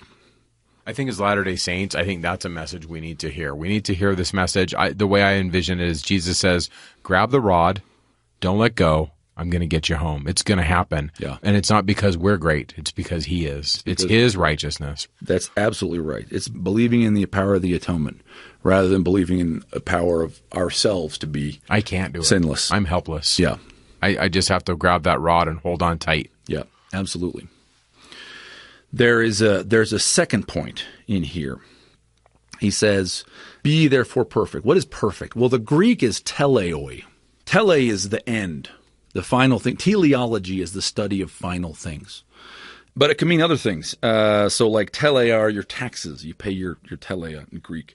But a teleos is, which does mean perfect, but it means perfect in a specific sense. It is someone who is ritually perfect, someone who has ritually been completed, is someone who has been through sacred perfecting ordinances. And so that really kind of changes. Be ye therefore perfect, even as your Father who is in heaven is perfect. Because that suggests you could read this as, hey, and then you will be complete. You will be ritually perfected, just like God is. Right, and now we're in the space of the King Follett discourse. The great secret is that God on his throne is a man.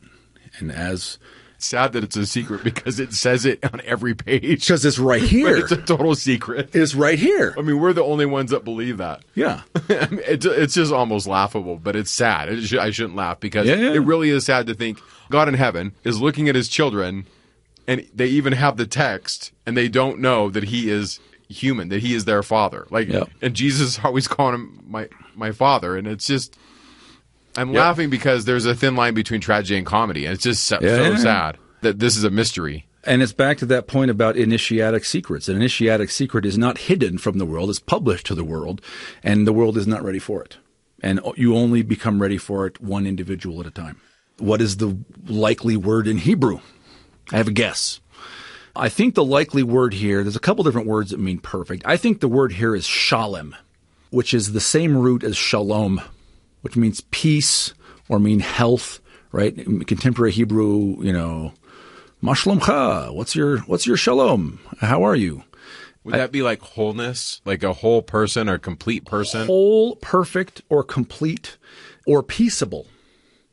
And so it's interesting, there are various passages where words like that show up.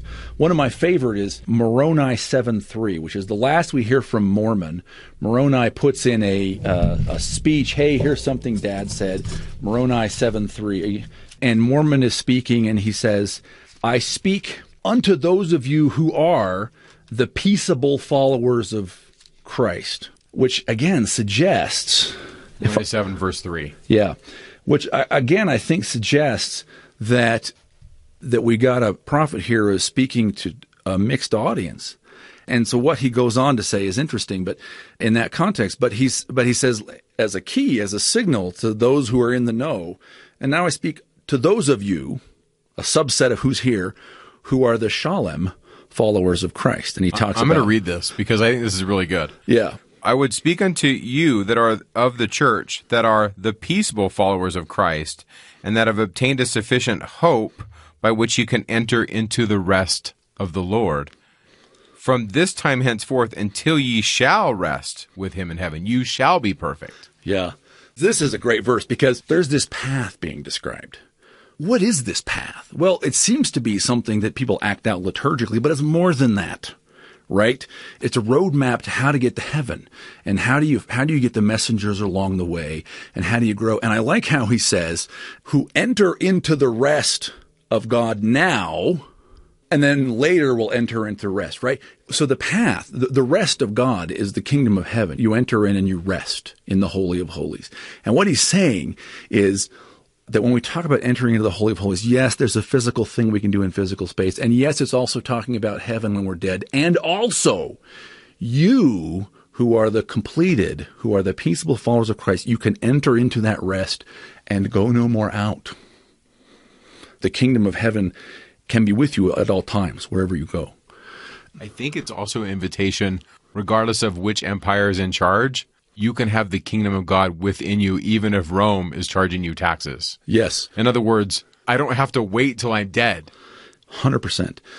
There's like... Right, this is section 19, verse 23. You shall have peace in me. It's the same stuff. Yeah. There's a whole other hours of conversation we could have. Alma 32, which we commonly say is about faith. And it is, but it's not just about faith. Alma 32, Alma and Amulek have been thrown out by the Zoramites, and they are approached by the poor. And the question that the poor ask them is not, hey, how do we have faith? Oh, we plant a seed. The question is, what shall we do since we have been thrown out of the building? We are not allowed to worship in the building. What shall we do? And the answer... This is my mind exploding. You can't see it, but my mind just went... The answer starts with faith, but ends in the presence of the tree of life.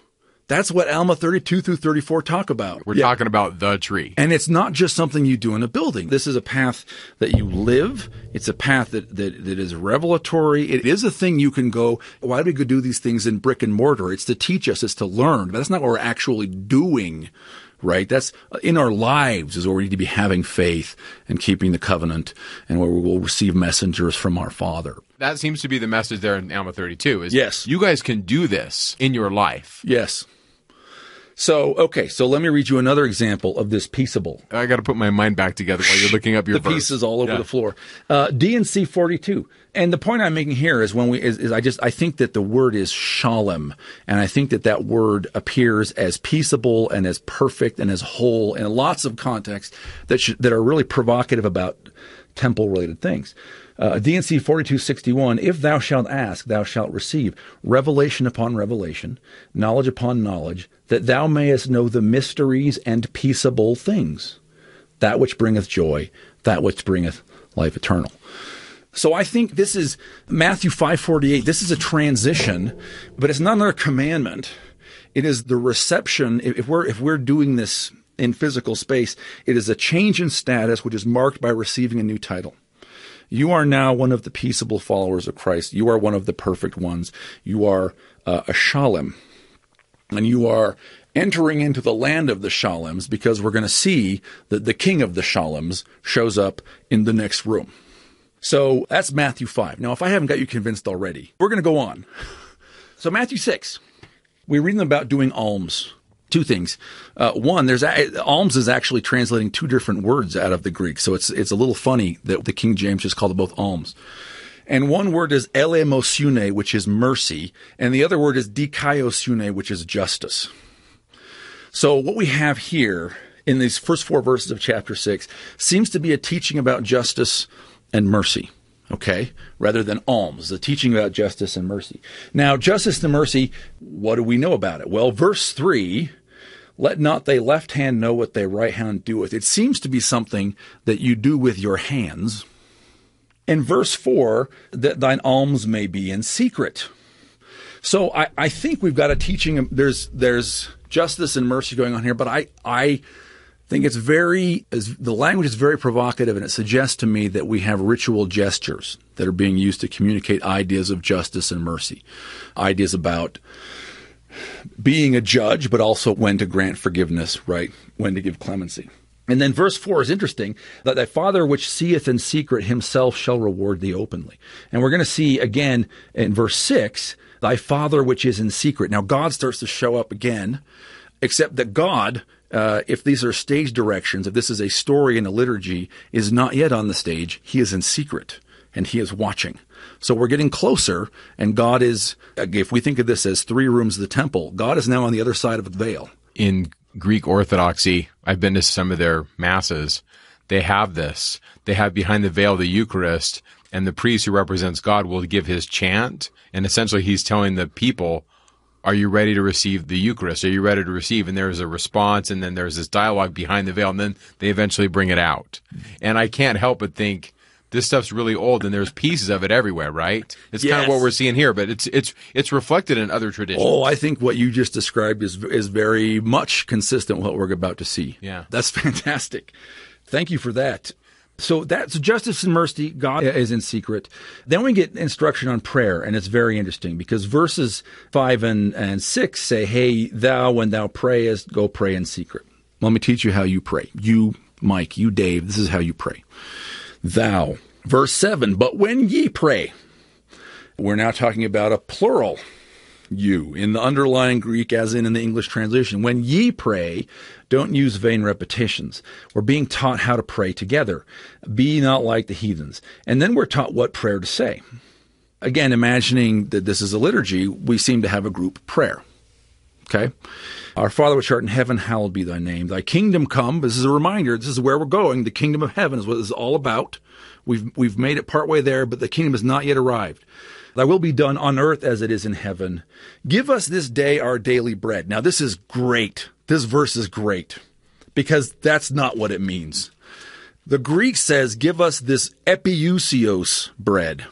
Epiousios. Now, epiousios is what we call a hapax legomenon, meaning it is a word that only shows up once in the New Testament. Usually, when you want to figure out what a word means in a library, the way to do it is you go around and see how it's used in all the instances. We have it once. Now, epi is upon, like your epidermis, right? Ousios is something that is existent. It is a participle of the verb to be, something that is existent. Epiousios means something like the one that exists upon or upon the existent one. The King James translators, not insanely, decided that the ousios meant the present day. Give us the day we need for the present day, for the existent day. But that's a terrible translation. Partly for reasons we'll see, but partly also because what does the name Yahweh mean? Well, we don't know. We're messing with to be, though. Yeah, but we're messing with to be. Yeah, that verb is being used. I mean, right. Whether it's Frank Moore-Cross or Christine Hayes, all the Bible scholars are like, we are talking about a being who is existing. Who exists. He's doing something. Yep. He is being. Yep. And this is I am that I am. Exodus 3, Moses in the burning bush, right? And even though that's not the verb, it's not the word Yahweh does not appear, scholars go, he's announcing his name Yahweh. So somehow Yahweh means I am the one who makes, I am the one who will be, I am the one who always is. Once again, we're back to Joseph Smith, Farm Boy. Yeah. He gives us the book of Moses. Yeah. Endless is my name. Yeah. I was, I am, I will be. I mean, he's just a kid when he's putting that out there. He's the existent one. Yeah. So I think that the epiousios bread, now let's just pause this as a hypothesis and see if it makes sense in the rest of the chapter here. So epiousios bread is the Yahweh bread. It's the bread that Yahweh is in, or the bread that maybe is on Yahweh. That seems to make less sense. It's the Yahweh bread. Give us today. Give us now. It's urgent. Give us now the Yahweh bread, right? Not give us today the bread we need today. Give us now the Yahweh. We're not talking about focaccia at Kneaders. Right. It's a different bread. And by the way, there's a whole other discourse here about bread. Manna is bread. Jesus identifies himself as bread in John, as the bread of heaven, John chapter 5. He identifies himself as manna. There is bread in the book of Leviticus, the bread of the presence or the bread of the face or the show bread that is baked and apparently eaten in this second room by Aaron and his sons, is what Leviticus says, which, by the way, is flavored with frankincense and is said to be a memorial offering.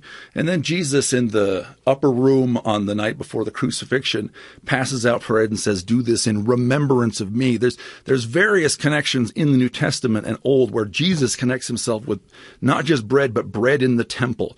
Manna, which was kept, Hebrews 9 says that a pot of manna was kept inside the ark. Bread in the temple, Jesus says, "I'm that bread." When he's instituting the sacrament, he seems to be saying, "I am the bread of the Levites, which they eat in the temple." Right? So now it's interesting because the prayer here is, give us now this Yahweh bread.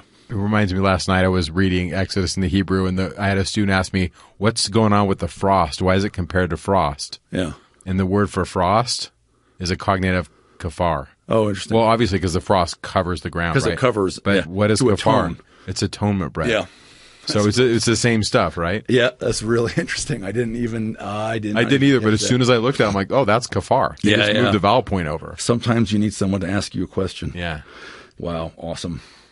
Atonement bread, Yahweh bread, epiousios. Yeah. It's pretty awesome. It's white and sweet. It tastes like honey. So we get this group prayer. Then verses 16 through 18, there is these verses on fasting and washing and anointing. So maybe if we're talking about people who have previously been washed and anointed and have approached in a state of fasting, maybe now it's being explained to them why, right? Or maybe now they're being taught a law of fasting. One of the glories and great challenges is how skeletal this is. And so there's inevitably guessing and inevitably a road of discovering more things over time. It's skeletal, but yet they drop epiousios on you. Right. I mean, that one word is a whole dirt road you could go down. Right. And there are many such roads. We get, I think, what is the last commandment, the last straight up, covenant here, which is you got to be wholehearted. Okay. Hey, it's either your earthly treasures. We're verse 19 through 24, right? It's either the earthly treasures or it's heavenly treasures. It's either God or it's mammon. There's a reminder of why you're doing this because it's the eye and light, saying, listen, you have to become one of the shining ones, to become one of the gods, living in the city of the gods in the presence of the tree of life. You have to choose that. You do not get to choose other things. Now, by the way, the treasure it's God. It's living the way he lives. That is the treasure that we want. Yeah. Ritually speaking, it's his presence, right? Yeah. And I think it's also provocative that basically they're heading for a space physically which has a big treasure box in it. Which is the ark. Which, according to Hebrews, contained the Yahweh bread inside it. We're back to that. Yeah. So I think that's the end of sort of the straight moral teachings. Now we get actions. Therefore, I say unto you, take no thought for your life, what ye shall eat or what ye shall drink, nor yet for your body, what ye shall put on. Is not life more than meat, and the body than raiment? Behold, the fowls of the air, for they sow not, neither do they reap, nor gather into barns, yet your heavenly Father feedeth them. Are they not much better than they? Are ye not much better than they? Which of you can, by taking thought, can add 1 cubit to his stature? And why take you thought for raiment? Consider the lilies of the field, how they grow. They toil not, neither do they spin. And yet I say unto you that even Solomon in all his glory was not arrayed like one of these. Wherefore, if God so clothed the grass of the field, which today is and tomorrow is cast into the oven, shall he not much more clothe you, O ye of little faith? Therefore take no thought, saying, what shall ye eat, or what shall we drink, or wherewithal shall we be clothed? For after all these things do the Gentiles seek, for your heavenly Father knoweth that ye have need of these things. So now, I think these are actions, and I think there's some provocative stuff here. So the actions are that you eat and drink, and you are clothed. And who gives you food and drink and raiment? Is God. So back to your Orthodox priest behind the veil who calls out, are you ready? And when the celebrants are ready, he, in the role of God, represents God, comes out and delivers the feast. Now, by the way, I think the imagery of the birds of the air is not a coincidence. I think that this is one of the reminders that the Elijah priest is the priest of this room who's getting you ready. Elijah is the one who's fed by the birds of the air. God explicitly provides food and drink. God explicitly provides raiment. Now, I said that when you leave room chapter 5, the first room, you're given a title, and I think it's Shalom. One of the reasons I think that is because what happens now is the Shalom priest, the Shalom king, shows up, and that is the same person as the Lord. He's the person who comes down into this land among the Shaloms, and he has the feast with you, with the peaceable ones. Now, what am I talking about? What is this, the Shalom priest? Well, Melchizedek is a mysterious figure. He's one of these guys who shows up just a very small amount in the Bible, like especially 14, the Old Testament. Genesis 14 is where I'm looking. Yeah. And then he's like a giant outside the Bible, and there are whole books about him. There's a Melchizedek scroll in the Dead Sea Scrolls and other books of Melchizedek. It's almost like he got written out. It's almost like there was something so important about this guy we couldn't have him there, that he represented the thing that we, the editors, disliked. So, yeah, Genesis 14, I want to say verses 18 to 20. So this is Abraham. He's been battling the 5 kings, right? Isn't that what happens in the first part of the chapter? Yeah, and then he wins, and he comes back and talks to the king of Sodom, and then finally that interview's over with, and then Melchizedek shows up and brings him the bread and wine. Melchizedek brings him the bread and wine. Melchizedek, king of Salem, brought forth bread and wine, and he was the priest of the Most High God. And he blessed him and said, blessed be Abraham of the Most High God, etc. Now, Melchizedek, king of Salem. You look in Bible dictionaries, and they'll say different things about what Salem is. Oh, it's an old name for Jerusalem. They're guesses. Because they're guessing who Melchizedek is, too. Regardless of the rightness of those guesses, because of the way Hebrew is written, this is readable in a different way. Without changing any dots, without changing any punctuation, as it's punctuated, in Hebrew, it can straight up read, and Melchizedek, the Shalom king. So Melchizedek, the peaceable king. Melchizedek, and by the way, a war just ended, so that makes some sense. Melchizedek, a peaceable king. Melchizedek, a perfect king, brought forth a feast of bread and wine for Abraham. I think that story of Melchizedek having a feast with Abraham is a little vignette of this moment in the rite. I think you also see in Psalm 23 maybe a little vignette of this same moment where the shepherd who has a staff is showing up and is feeding you. He has to go through the valley of the shadow of death, or he has to fight the kings of these 5 kings of the north, or he has to overcome the trials, the adversary, the temptations of these 4 covenants he made, right? Yeah. Now let me make one other point on this little feast. I'm going to come back and say something about that in a minute. One of the Beatitudes is, blessed are they who hunger and thirst after righteousness, for they shall be filled. Now the name Melchizedek, again, discussion over exactly what it means, but half of the name is king and half of the name is righteousness. So it means something like my king is righteousness, or the king of righteousness, or my king is righteous, or something like that. I believe that this is the fulfillment in the ordinance of the promise of that beatitude. You hunger and thirst after righteousness, which is Melchizedek, and you are now filled because Melchizedek comes down and gives you a feast of his own flesh and blood, because Melchizedek, my king of righteousness, is the Lord. Jesus is that king. That we used to call it the priesthood after the order of the Son of God, and then we changed it to Melchizedek because that's not different. Dots are connecting. Now, the chapter ends interestingly, seek ye the kingdom of God. Okay, again, we have the kingdom of God and his righteousness, and these things will be added unto you. Now, I think if there are stage directions here, and if righteousness is Melchizedek, so those who are filled with righteousness have eaten Melchizedek, then Melchizedek is now withdrawn. He came and had the feast, and he fed you, and he gave you water, and or wine probably. He clothed you, and he is now gone, and you're instructed to seek him. And where is he? He's in the kingdom of God. which lines up very well with the idea that we started in room 1 of the temple, the porch outside. We've been in room 2 now, and we're about to approach room 3, which is the Holy of Holies. Melchizedek has come down, had the feast, and he's gone back. Now, fast and furious, because I'm already going to be like your longest podcast ever, and I apologize. So look, Matthew chapter 7, we should be entering the kingdom of God here.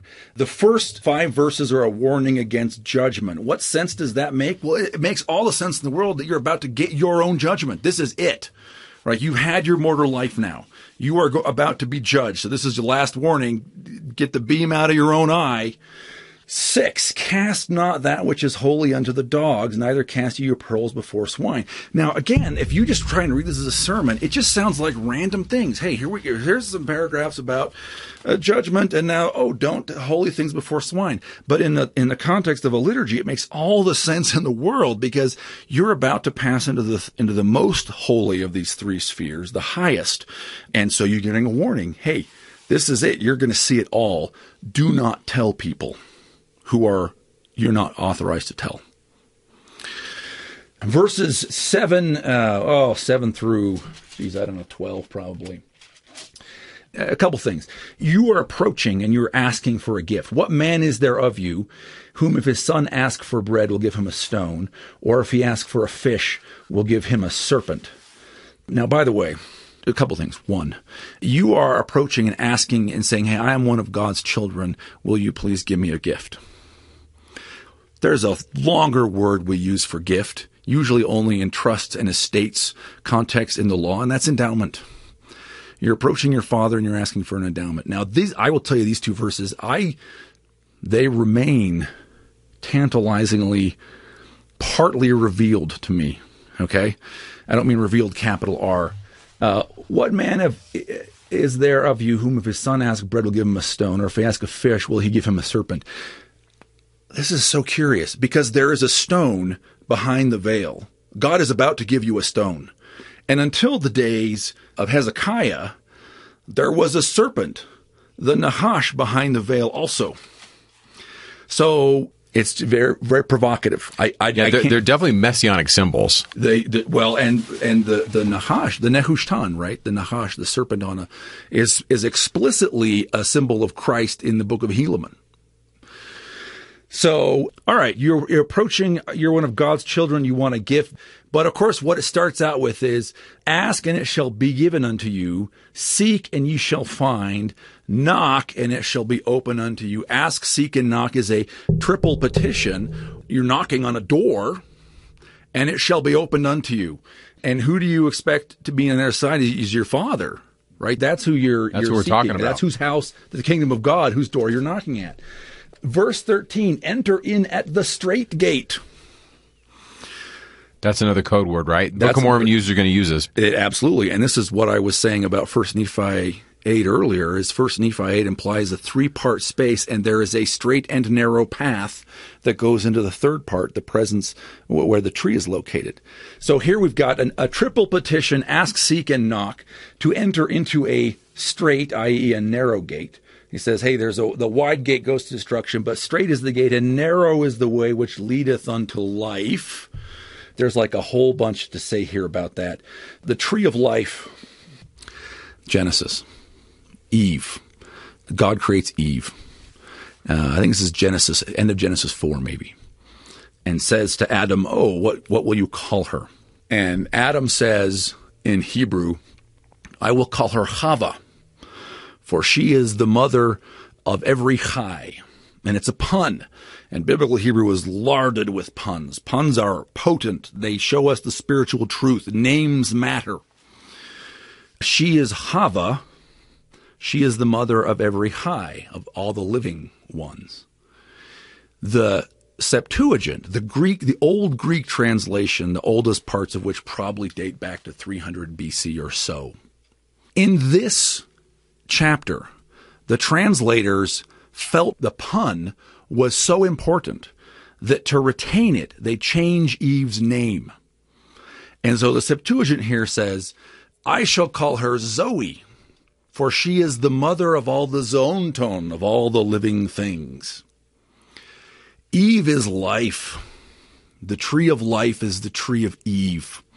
And this is the path that leads unto life, unto the tree of life, unto the kingdom of Eve, back into the garden, right?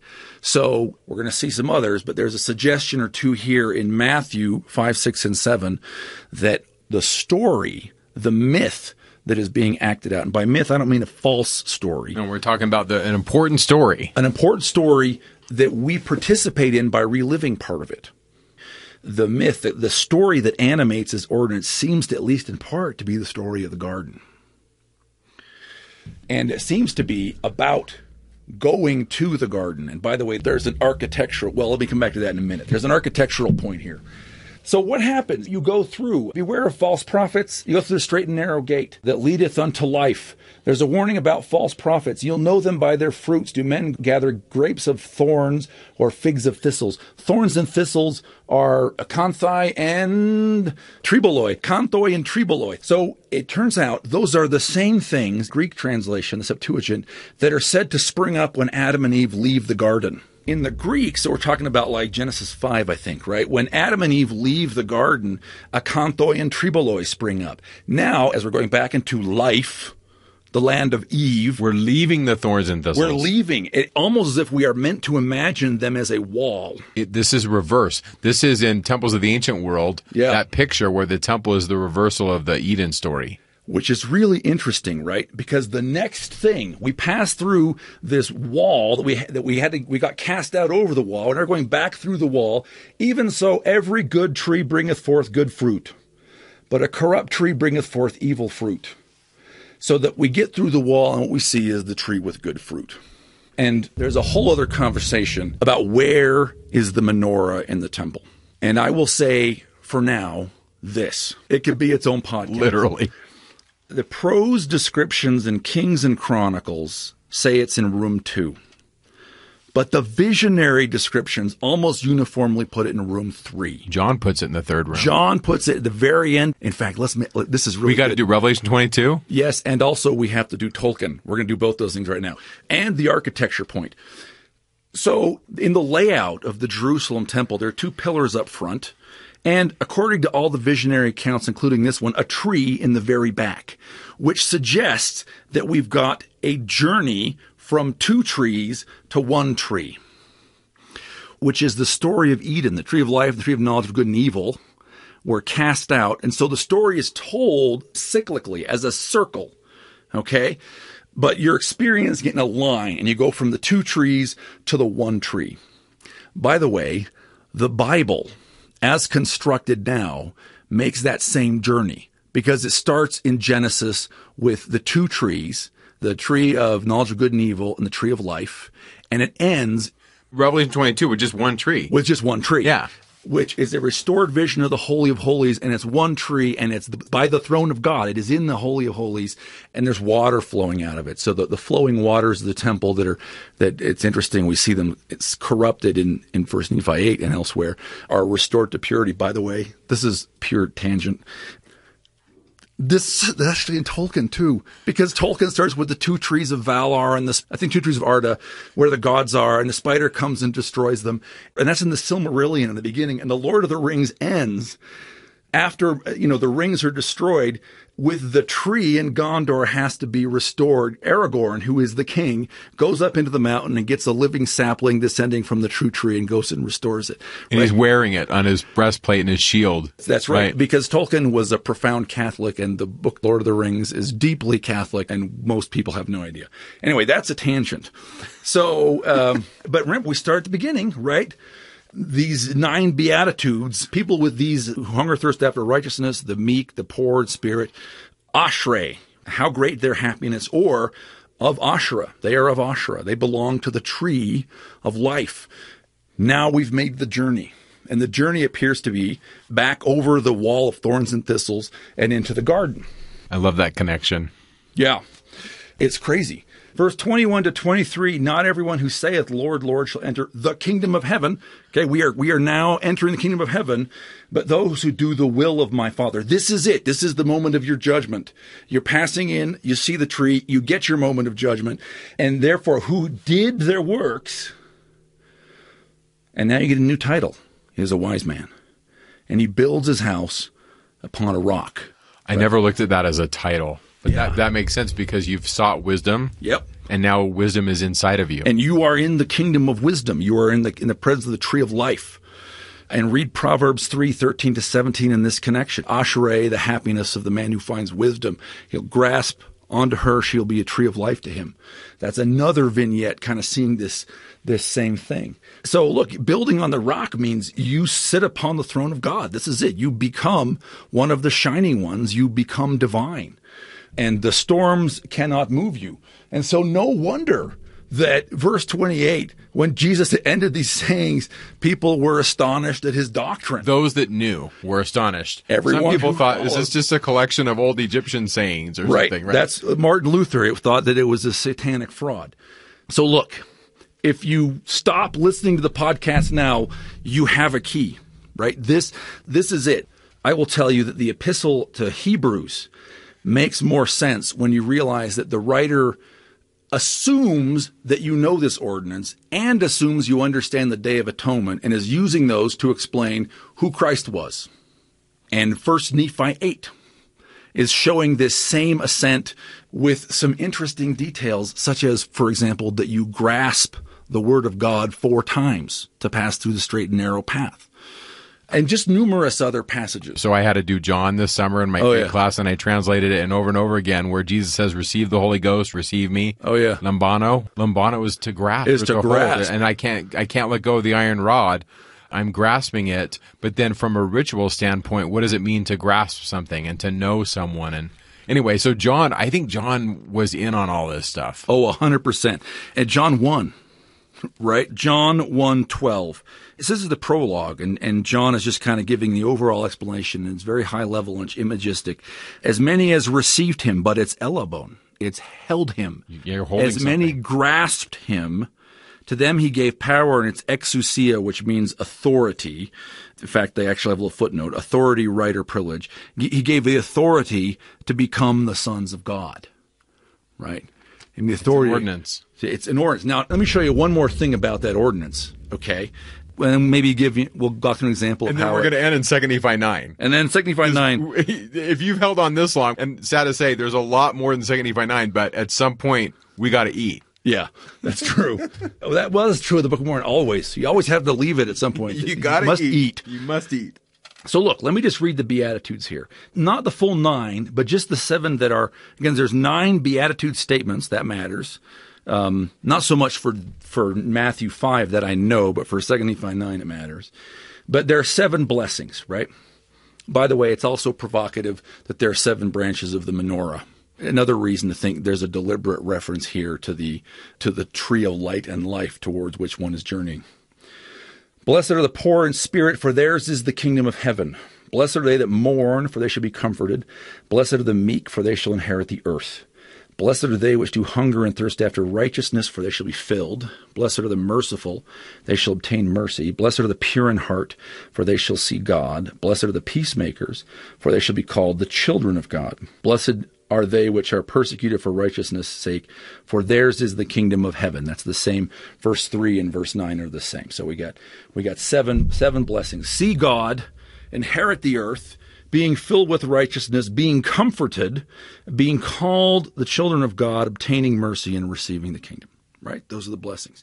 So it is striking that those blessings, not in this order, but these blessings map out against the climax of the ordinance we've been talking about, because you see God when the curtain parts for the first time and he enters the Hekal. And maybe, by the way, this is when you receive the gift of hope, because you think, wow, if God can come down here and I can see the kingdom of God. And there's also kind of the Nicodemus Jesus dialogue here. I can see the kingdom of God. Maybe I can go into it too. You see God, you inherit the earth. God feeds you, but he also clothes you. And there is an account of someone whom God clothes in the book of Genesis, and that's Adam. God clothes Adam and gives him dominion over the earth. You are inheriting the earth when God clothes you. And again, hint here that the story that animates this is the garden story, or a version of the garden story in which you return. You are filled with righteousness when God, the Lord Melchizedek, feeds you a feast of his own flesh and blood. You are comforted by the receipt of the Spirit, If you look at the sacrament prayers, the bread and the wine prayers that Moroni gives us in the Book of Moroni, he never says where they come from. He never says where we use those prayers. He refers to the church, but he refers to the church as people standing or sitting, and the church did this and that, not a building. And the promise of those prayers is that you'll be comforted. And I think that where we should think those came from is this temple liturgy, that those are a version of those were the prayers that the Melchizedek priest spoke as he fed you his flesh and blood, and you were comforted. You approach, you ask, seek, and knock as a child of God. Let me have a gift from my Father, right? You're called the children of God. You then have after you see the tree, apparently verses 21 to 24, you have your judgment, and this is where you obtain mercy. And then having obtained mercy, you enter the kingdom of heaven, right?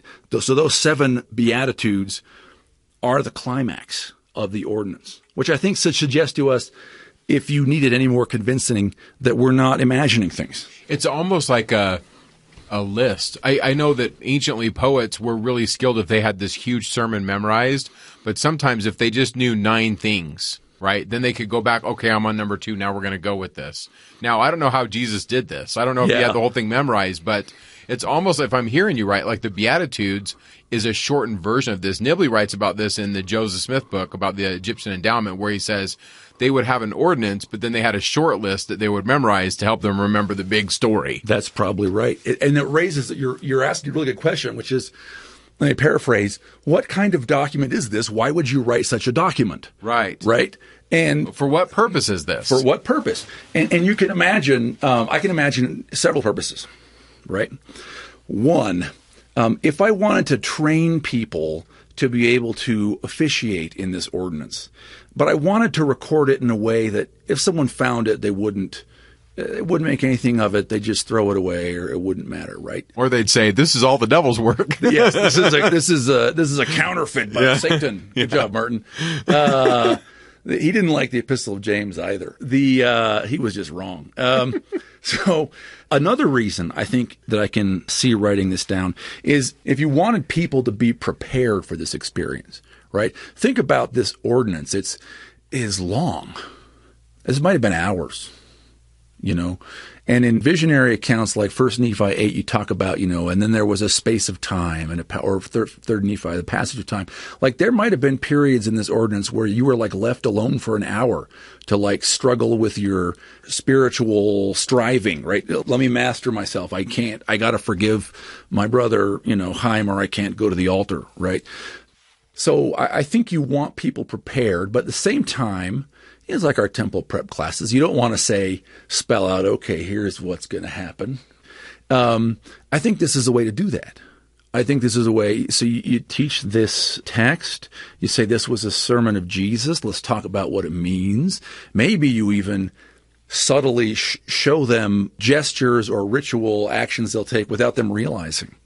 If they, in the ritual, are going to be smitten upon the cheek. And then one reason why I think that might be a ritual gesture is the sheer number of times that happens in Scripture. And where your Book of Mormon prophets are on trial, or Nephi's on trial, someone smites them on the face.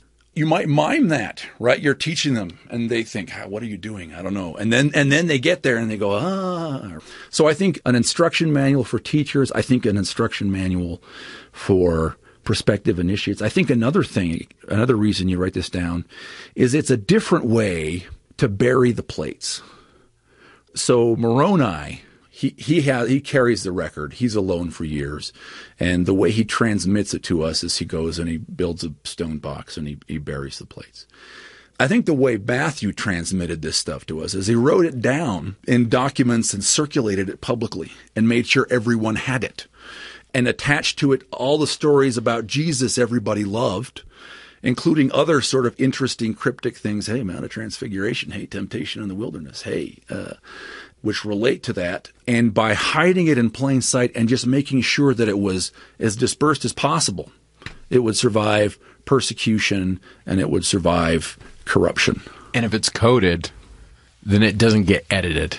Yes. No one's going to go, oh, wait, we'll take out this part. No, they're just going, it's more of this weird Jewish gibberish from those guys right? We don't care. So let's do Book of Mormon. Okay. Let's do it. Let's get into Jacob. Jacob 9.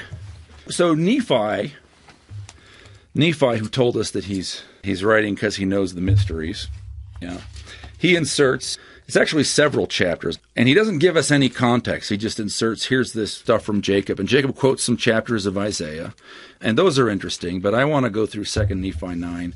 So Jacob's speaking, and the question is, can we infer anything from the text about who he's speaking to or where he might be speaking, and does the text tell us anything that we didn't already know? So ostensibly, he's starting out talking about the covenants of the Lord, that he's covenanted with all the house of Israel. But he gets very quickly into a more universal kind of story. So verses 6 and 7, death has passed upon all men. There has to be a power of resurrection, and therefore there has to be an atonement. At the beginning of this speech here, the theme of the fall comes up, which starts to suggest, again, that the garden, and by the way, the whole Book of Mormon is so provocative. One thing that's provocative about it is that the Garden of Eden shows up once in the Old Testament. Maybe, again, a little bit hinted in Ezekiel, but it's not super clear. Some references in the New Testament, and the Book of Mormon can't get enough. It's all over the Book of Mormon, which is interestingly consistent with our theory that this is a book for initiates whose initiation was acted out in the garden story, right? So we get the fall, which sets up the drama here. Verse 8, the wisdom of God is praised. That's really interesting, where we think, okay, wisdom is the tree of life. Happy is the man, Ashrei is the man who grabs hold of her. Verses 8 to 9, the adversary shows up. So I'm going, this is very, very fast.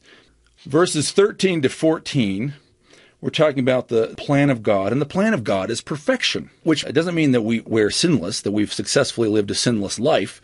It's that we gain a perfect knowledge. In fact, we gain the perfect knowledge of our guilt. That we're not covered. We need to be covered. We need to be covered with a robe of righteousness. Now, that's really interesting, because if righteousness is a stand-in, and I think it is in a lot of these texts for Melchizedek, then it's a code word. Then you're saying, ooh, being covered with the robe of Melchizedek. Verse 15, hey, everyone's got to pass through the first death into life. You pass into life. We saw that in Matthew 7, passing into life.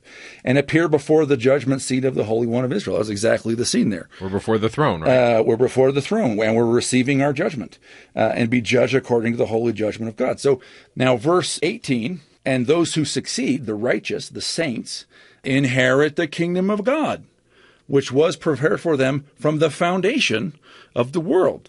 So again, it's inheriting the kingdom. That's exactly the story of Matthew 5, 6, and 7. And they're at the throne of God. They're standing at the foundation stone as we conceptualize this verse. We don't even think about that in the West, about the foundation stone. But if you and I lived in 650 BC and we said things like gate and foundation stone and the robe of righteousness, I mean, we just, especially if we were in Lehi's tradition, I think there was a distinction there. There were probably, like you said, different views. But in Lehi's camp, he would have said, we're totally talking temple. Yeah. Let me come back and throw out some other, yes, absolutely. So, by the way, read the Psalm of Nephi, the end of 2 Nephi 4. Lehi's dead, and the language Nephi uses to console himself is all this language. God, encircle me about in the robe of your righteousness. Keep me in the right road. I want to go build on the rock. Let me get through the gate. Don't let my enemies assail me. It's this. This is what we're talking about, yeah. Even, I think, more striking, 2 Nephi 2, I have it in front of me, when Lehi is exhorting his bad sons, okay, Laman and Lemuel. And, of course, they have their perspective, too. We get various reminders in the Book of Mormon that there's a different side of this story that the Lamanites hand down to their children, that we was robbed. Okay, but from Nephi's point of view, the sons who did not obey, the exhortation to them in 2 Nephi 2 is liturgical. Awake, arise out of the dust. We're talking about Adam, who was created in the dust. Arise out of the dust, put on the clothing, come forth out of darkness into light, and be men, men being Adam. Again, this language, when Nephi is exhorting even his bad sons, suggests that they knew this. That one of the reasons why it's such a tragedy to have lost Laman and Lemuel is because they were initiates. They were shalems. They were perfected. And they fell. Which is a warning for all of us. Yeah. And by the way, their hearts were set upon the riches of home. Is as far as we can tell, basically the problem with Lamb. Or, they wanted to rule. Sort of the two problems we have with those guys. Yeah. Verse 28. Counsel. I mean, counsel. Just that word. Okay, so this is like a whole other conversation, and maybe we'll come back and talk about Isaiah 5 and 6 one time. But counsel, the word in Hebrew is etzah, which looks very much like the word etz, which just means tree or piece of wood, but it has an ah on the end, which makes it feminine. So etzah, counsel, looks like the tree woman, which, again, at this point, your ears should be burning when we say this stuff. So when in verse 28, he's talking about, the cunning plan of the evil one, the foolishness of men, when they're learned, they think they're wise, and they hearken not to the counsel of God. To be learned is good if they hearken unto the counsels of God. Verse 30, woe unto the rich. Why? Because treasure is their God. They violate the covenant. They worship mammon rather than worshiping God. Now, I completely understand if at this point you're saying, Dave, this kind of feels circumstantial. It's good. But okay, here's where it gets like on fire. So verse 30 to 38, Jacob starts a series of woes. Woe unto the rich. Woe unto the deaf. Woe unto the blind.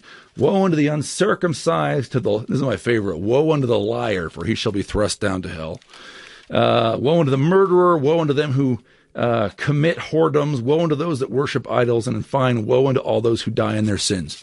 Okay, there was an article back in the sort of 90s when Farms was doing a little more kind of like focused on the Book of Mormon and ancient context kind of stuff, and less of the sorts of things it's doing now. There are two great articles on this chapter that were both just wrong. One of them said, look at this. Jacob is giving a new 10 commandments. And the article said, there aren't actually 10 here. There's just 9. That admittedly it may be a slight miss, but these are like 10 new commandments. Well, but here's the thing. There aren't 9 commandments. There are 10, but there are 9 beatitudes. And this isn't structured like a commandment. It is structured like the opposite of a beatitude. Woe unto the liar, for he shall be thrust down to hell. Woe unto the deaf, for they shall perish. So if you are a Shalom, if you are one of the wise, and Jacob is saying this to you, and you hear a recitation of 9 with this rhythm, I think what you're hearing is him weaponizing the Beatitudes. And he's saying, yes, there are blessings, but there are also curses. You shall be thrust down to hell. And he's naming, I think, sins that the listening crowd probably is identifying with. To simplify it, with great power comes great responsibility. We're not just blessings. There's warnings if you're going to be entering into sacred space. 100%. And the fact that I think that what we're seeing here, it doesn't even look like commandments. It looks like negative beatitudes, which anyone could hear and be like, yes, woe unto the liar. He shall be thrust down to hell. You shouldn't lie. But if someone is used to hearing beatitudes in a sacred place and in a very positive way, promising blessings, and then hears that same rhythm turned around as a curse and a warning, I think it's infinitely more powerful for that person than for the person who does not have eyes to see and ears to hear. But we're going to get even more detailed. Verse 41. O then, my beloved brethren, come unto the Lord. The way for man is narrow, but it lieth in a straight course before him. And the keeper of the gate is the Holy One of Israel, and he employeth no servant there. So this is straight out of Matthew 7, the straight and narrow gate, and you're meeting with the Holy One of Israel. On the way. On the way. Now, verse 42, whoso knocketh, remember, ask, seek, and knock. Whoso knocketh, to him who he will open. And to the wise and the learned, and they that are rich, and are puffed up because of their learning and their wisdom, yet he despised them, and they'll cast them away. And there's irony there, right? Because we know that the blessing of entering in is to become truly wise. But he's already said, back here in verse 28, to be truly wise requires you to hearken to the counsels of God. These guys don't hearken to the counsels of God, and therefore they are not truly wise, whatever you may think of them, and they'll be cast away. Verse 43, and it's not that he dislikes the idea of wise here. The things of the wise and the prudent shall be hid from there forever. He still values wisdom. He values true wisdom. True wisdom is what is still hidden from them forever. It is what remains behind the veil.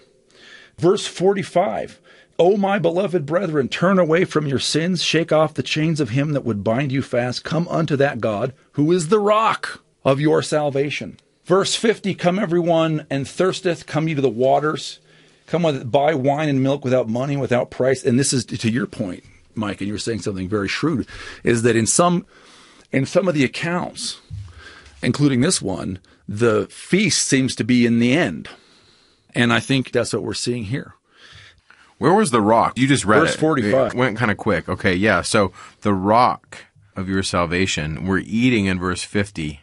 Yep, it's come unto the rock. Verse 51, we are feasting on that which perisheth not. Because you're not just eating bread, you're eating the Yahweh bread. You're eating the flesh and blood of Melchizedek. The epiousios. The epiousios bread. That's so awesome. That's the new name. It's not my daily bread. The epiousios. We got to get the epiousios. So what is this? Well, 53, we become a righteous branch unto the house. We become a tree. This is Isaiah's 11 imagery. Fantastic. We're back to the tree again. So I think that seeing that the Sermon on the Mount, let me remind you that that's not my discovery. It's Jack Welch's. Really, like this should be like when someone goes back and writes the history, they're going to say, man, he saw this thing and for some reason it didn't like run like wildfire through the church. Because we aren't ready for it, maybe. Right? Because people hear you and I say this stuff and they go, oh, I don't know, that's I think nuts. The new books are podcasts as far as this kind of stuff. It's amazing to me how many people say, oh, I just love doing this because I can listen to it and I can think about it. Yeah. Right? I'm more of a book nerd. Yeah, me too. But when I started this podcast, my wife's like, you got to do this. And I said, honey, nobody does that. And now I've come to realize, no, people don't read books as much. It's the other way around. So look, 2 Nephi 9. 1. I think it makes a lot more sense if you assume that Jacob's audience, at least some of them, have had this experience. They've come under the rock. They've passed the straight and narrow gate. They know what it means to be one of the wise. And they're being reminded that it doesn't mean having a degree, that it means hearkening to the counsels of God. They have received the blessings of the Beatitudes, and so it's powerful for them when those are turned into threats against them. And they're reminded that, hey, if you want to continue to feast, you need to repent. We don't know what the context is. I think it's provocatively possible that the context is actually in the temple because Nephi doesn't tell us.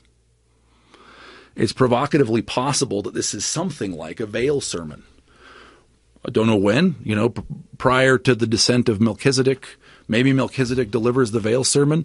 Maybe you're sitting there and things are laid out for you. And maybe in this instance, part of the message was, hey, we're doing this today, but you guys really need to straighten up. Here are some ways in which we are falling short. I think there's also, we potentially learn two things about this ordinance from seeing it here in this speech. One is a reinforcement. We haven't ever seen a real clear statement. We've seen several indications that the garden story is the story at hand. And again, the fact that we start with the fall and the need for an atonement suggests that here again, the story is the garden story. It's one more sort of... It has to be there, right?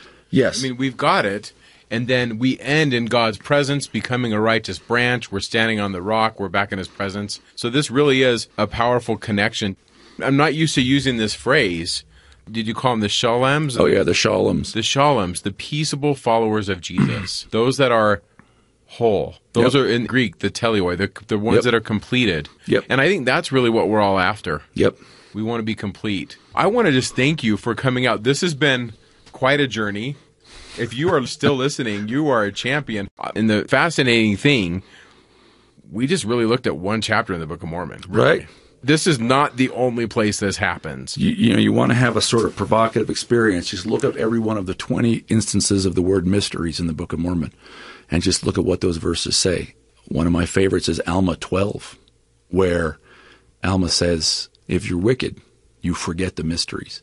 And it's very poignant because these people from Ammonihah are asking questions of Alma and Amulek, and what they are puzzled about is the garden story.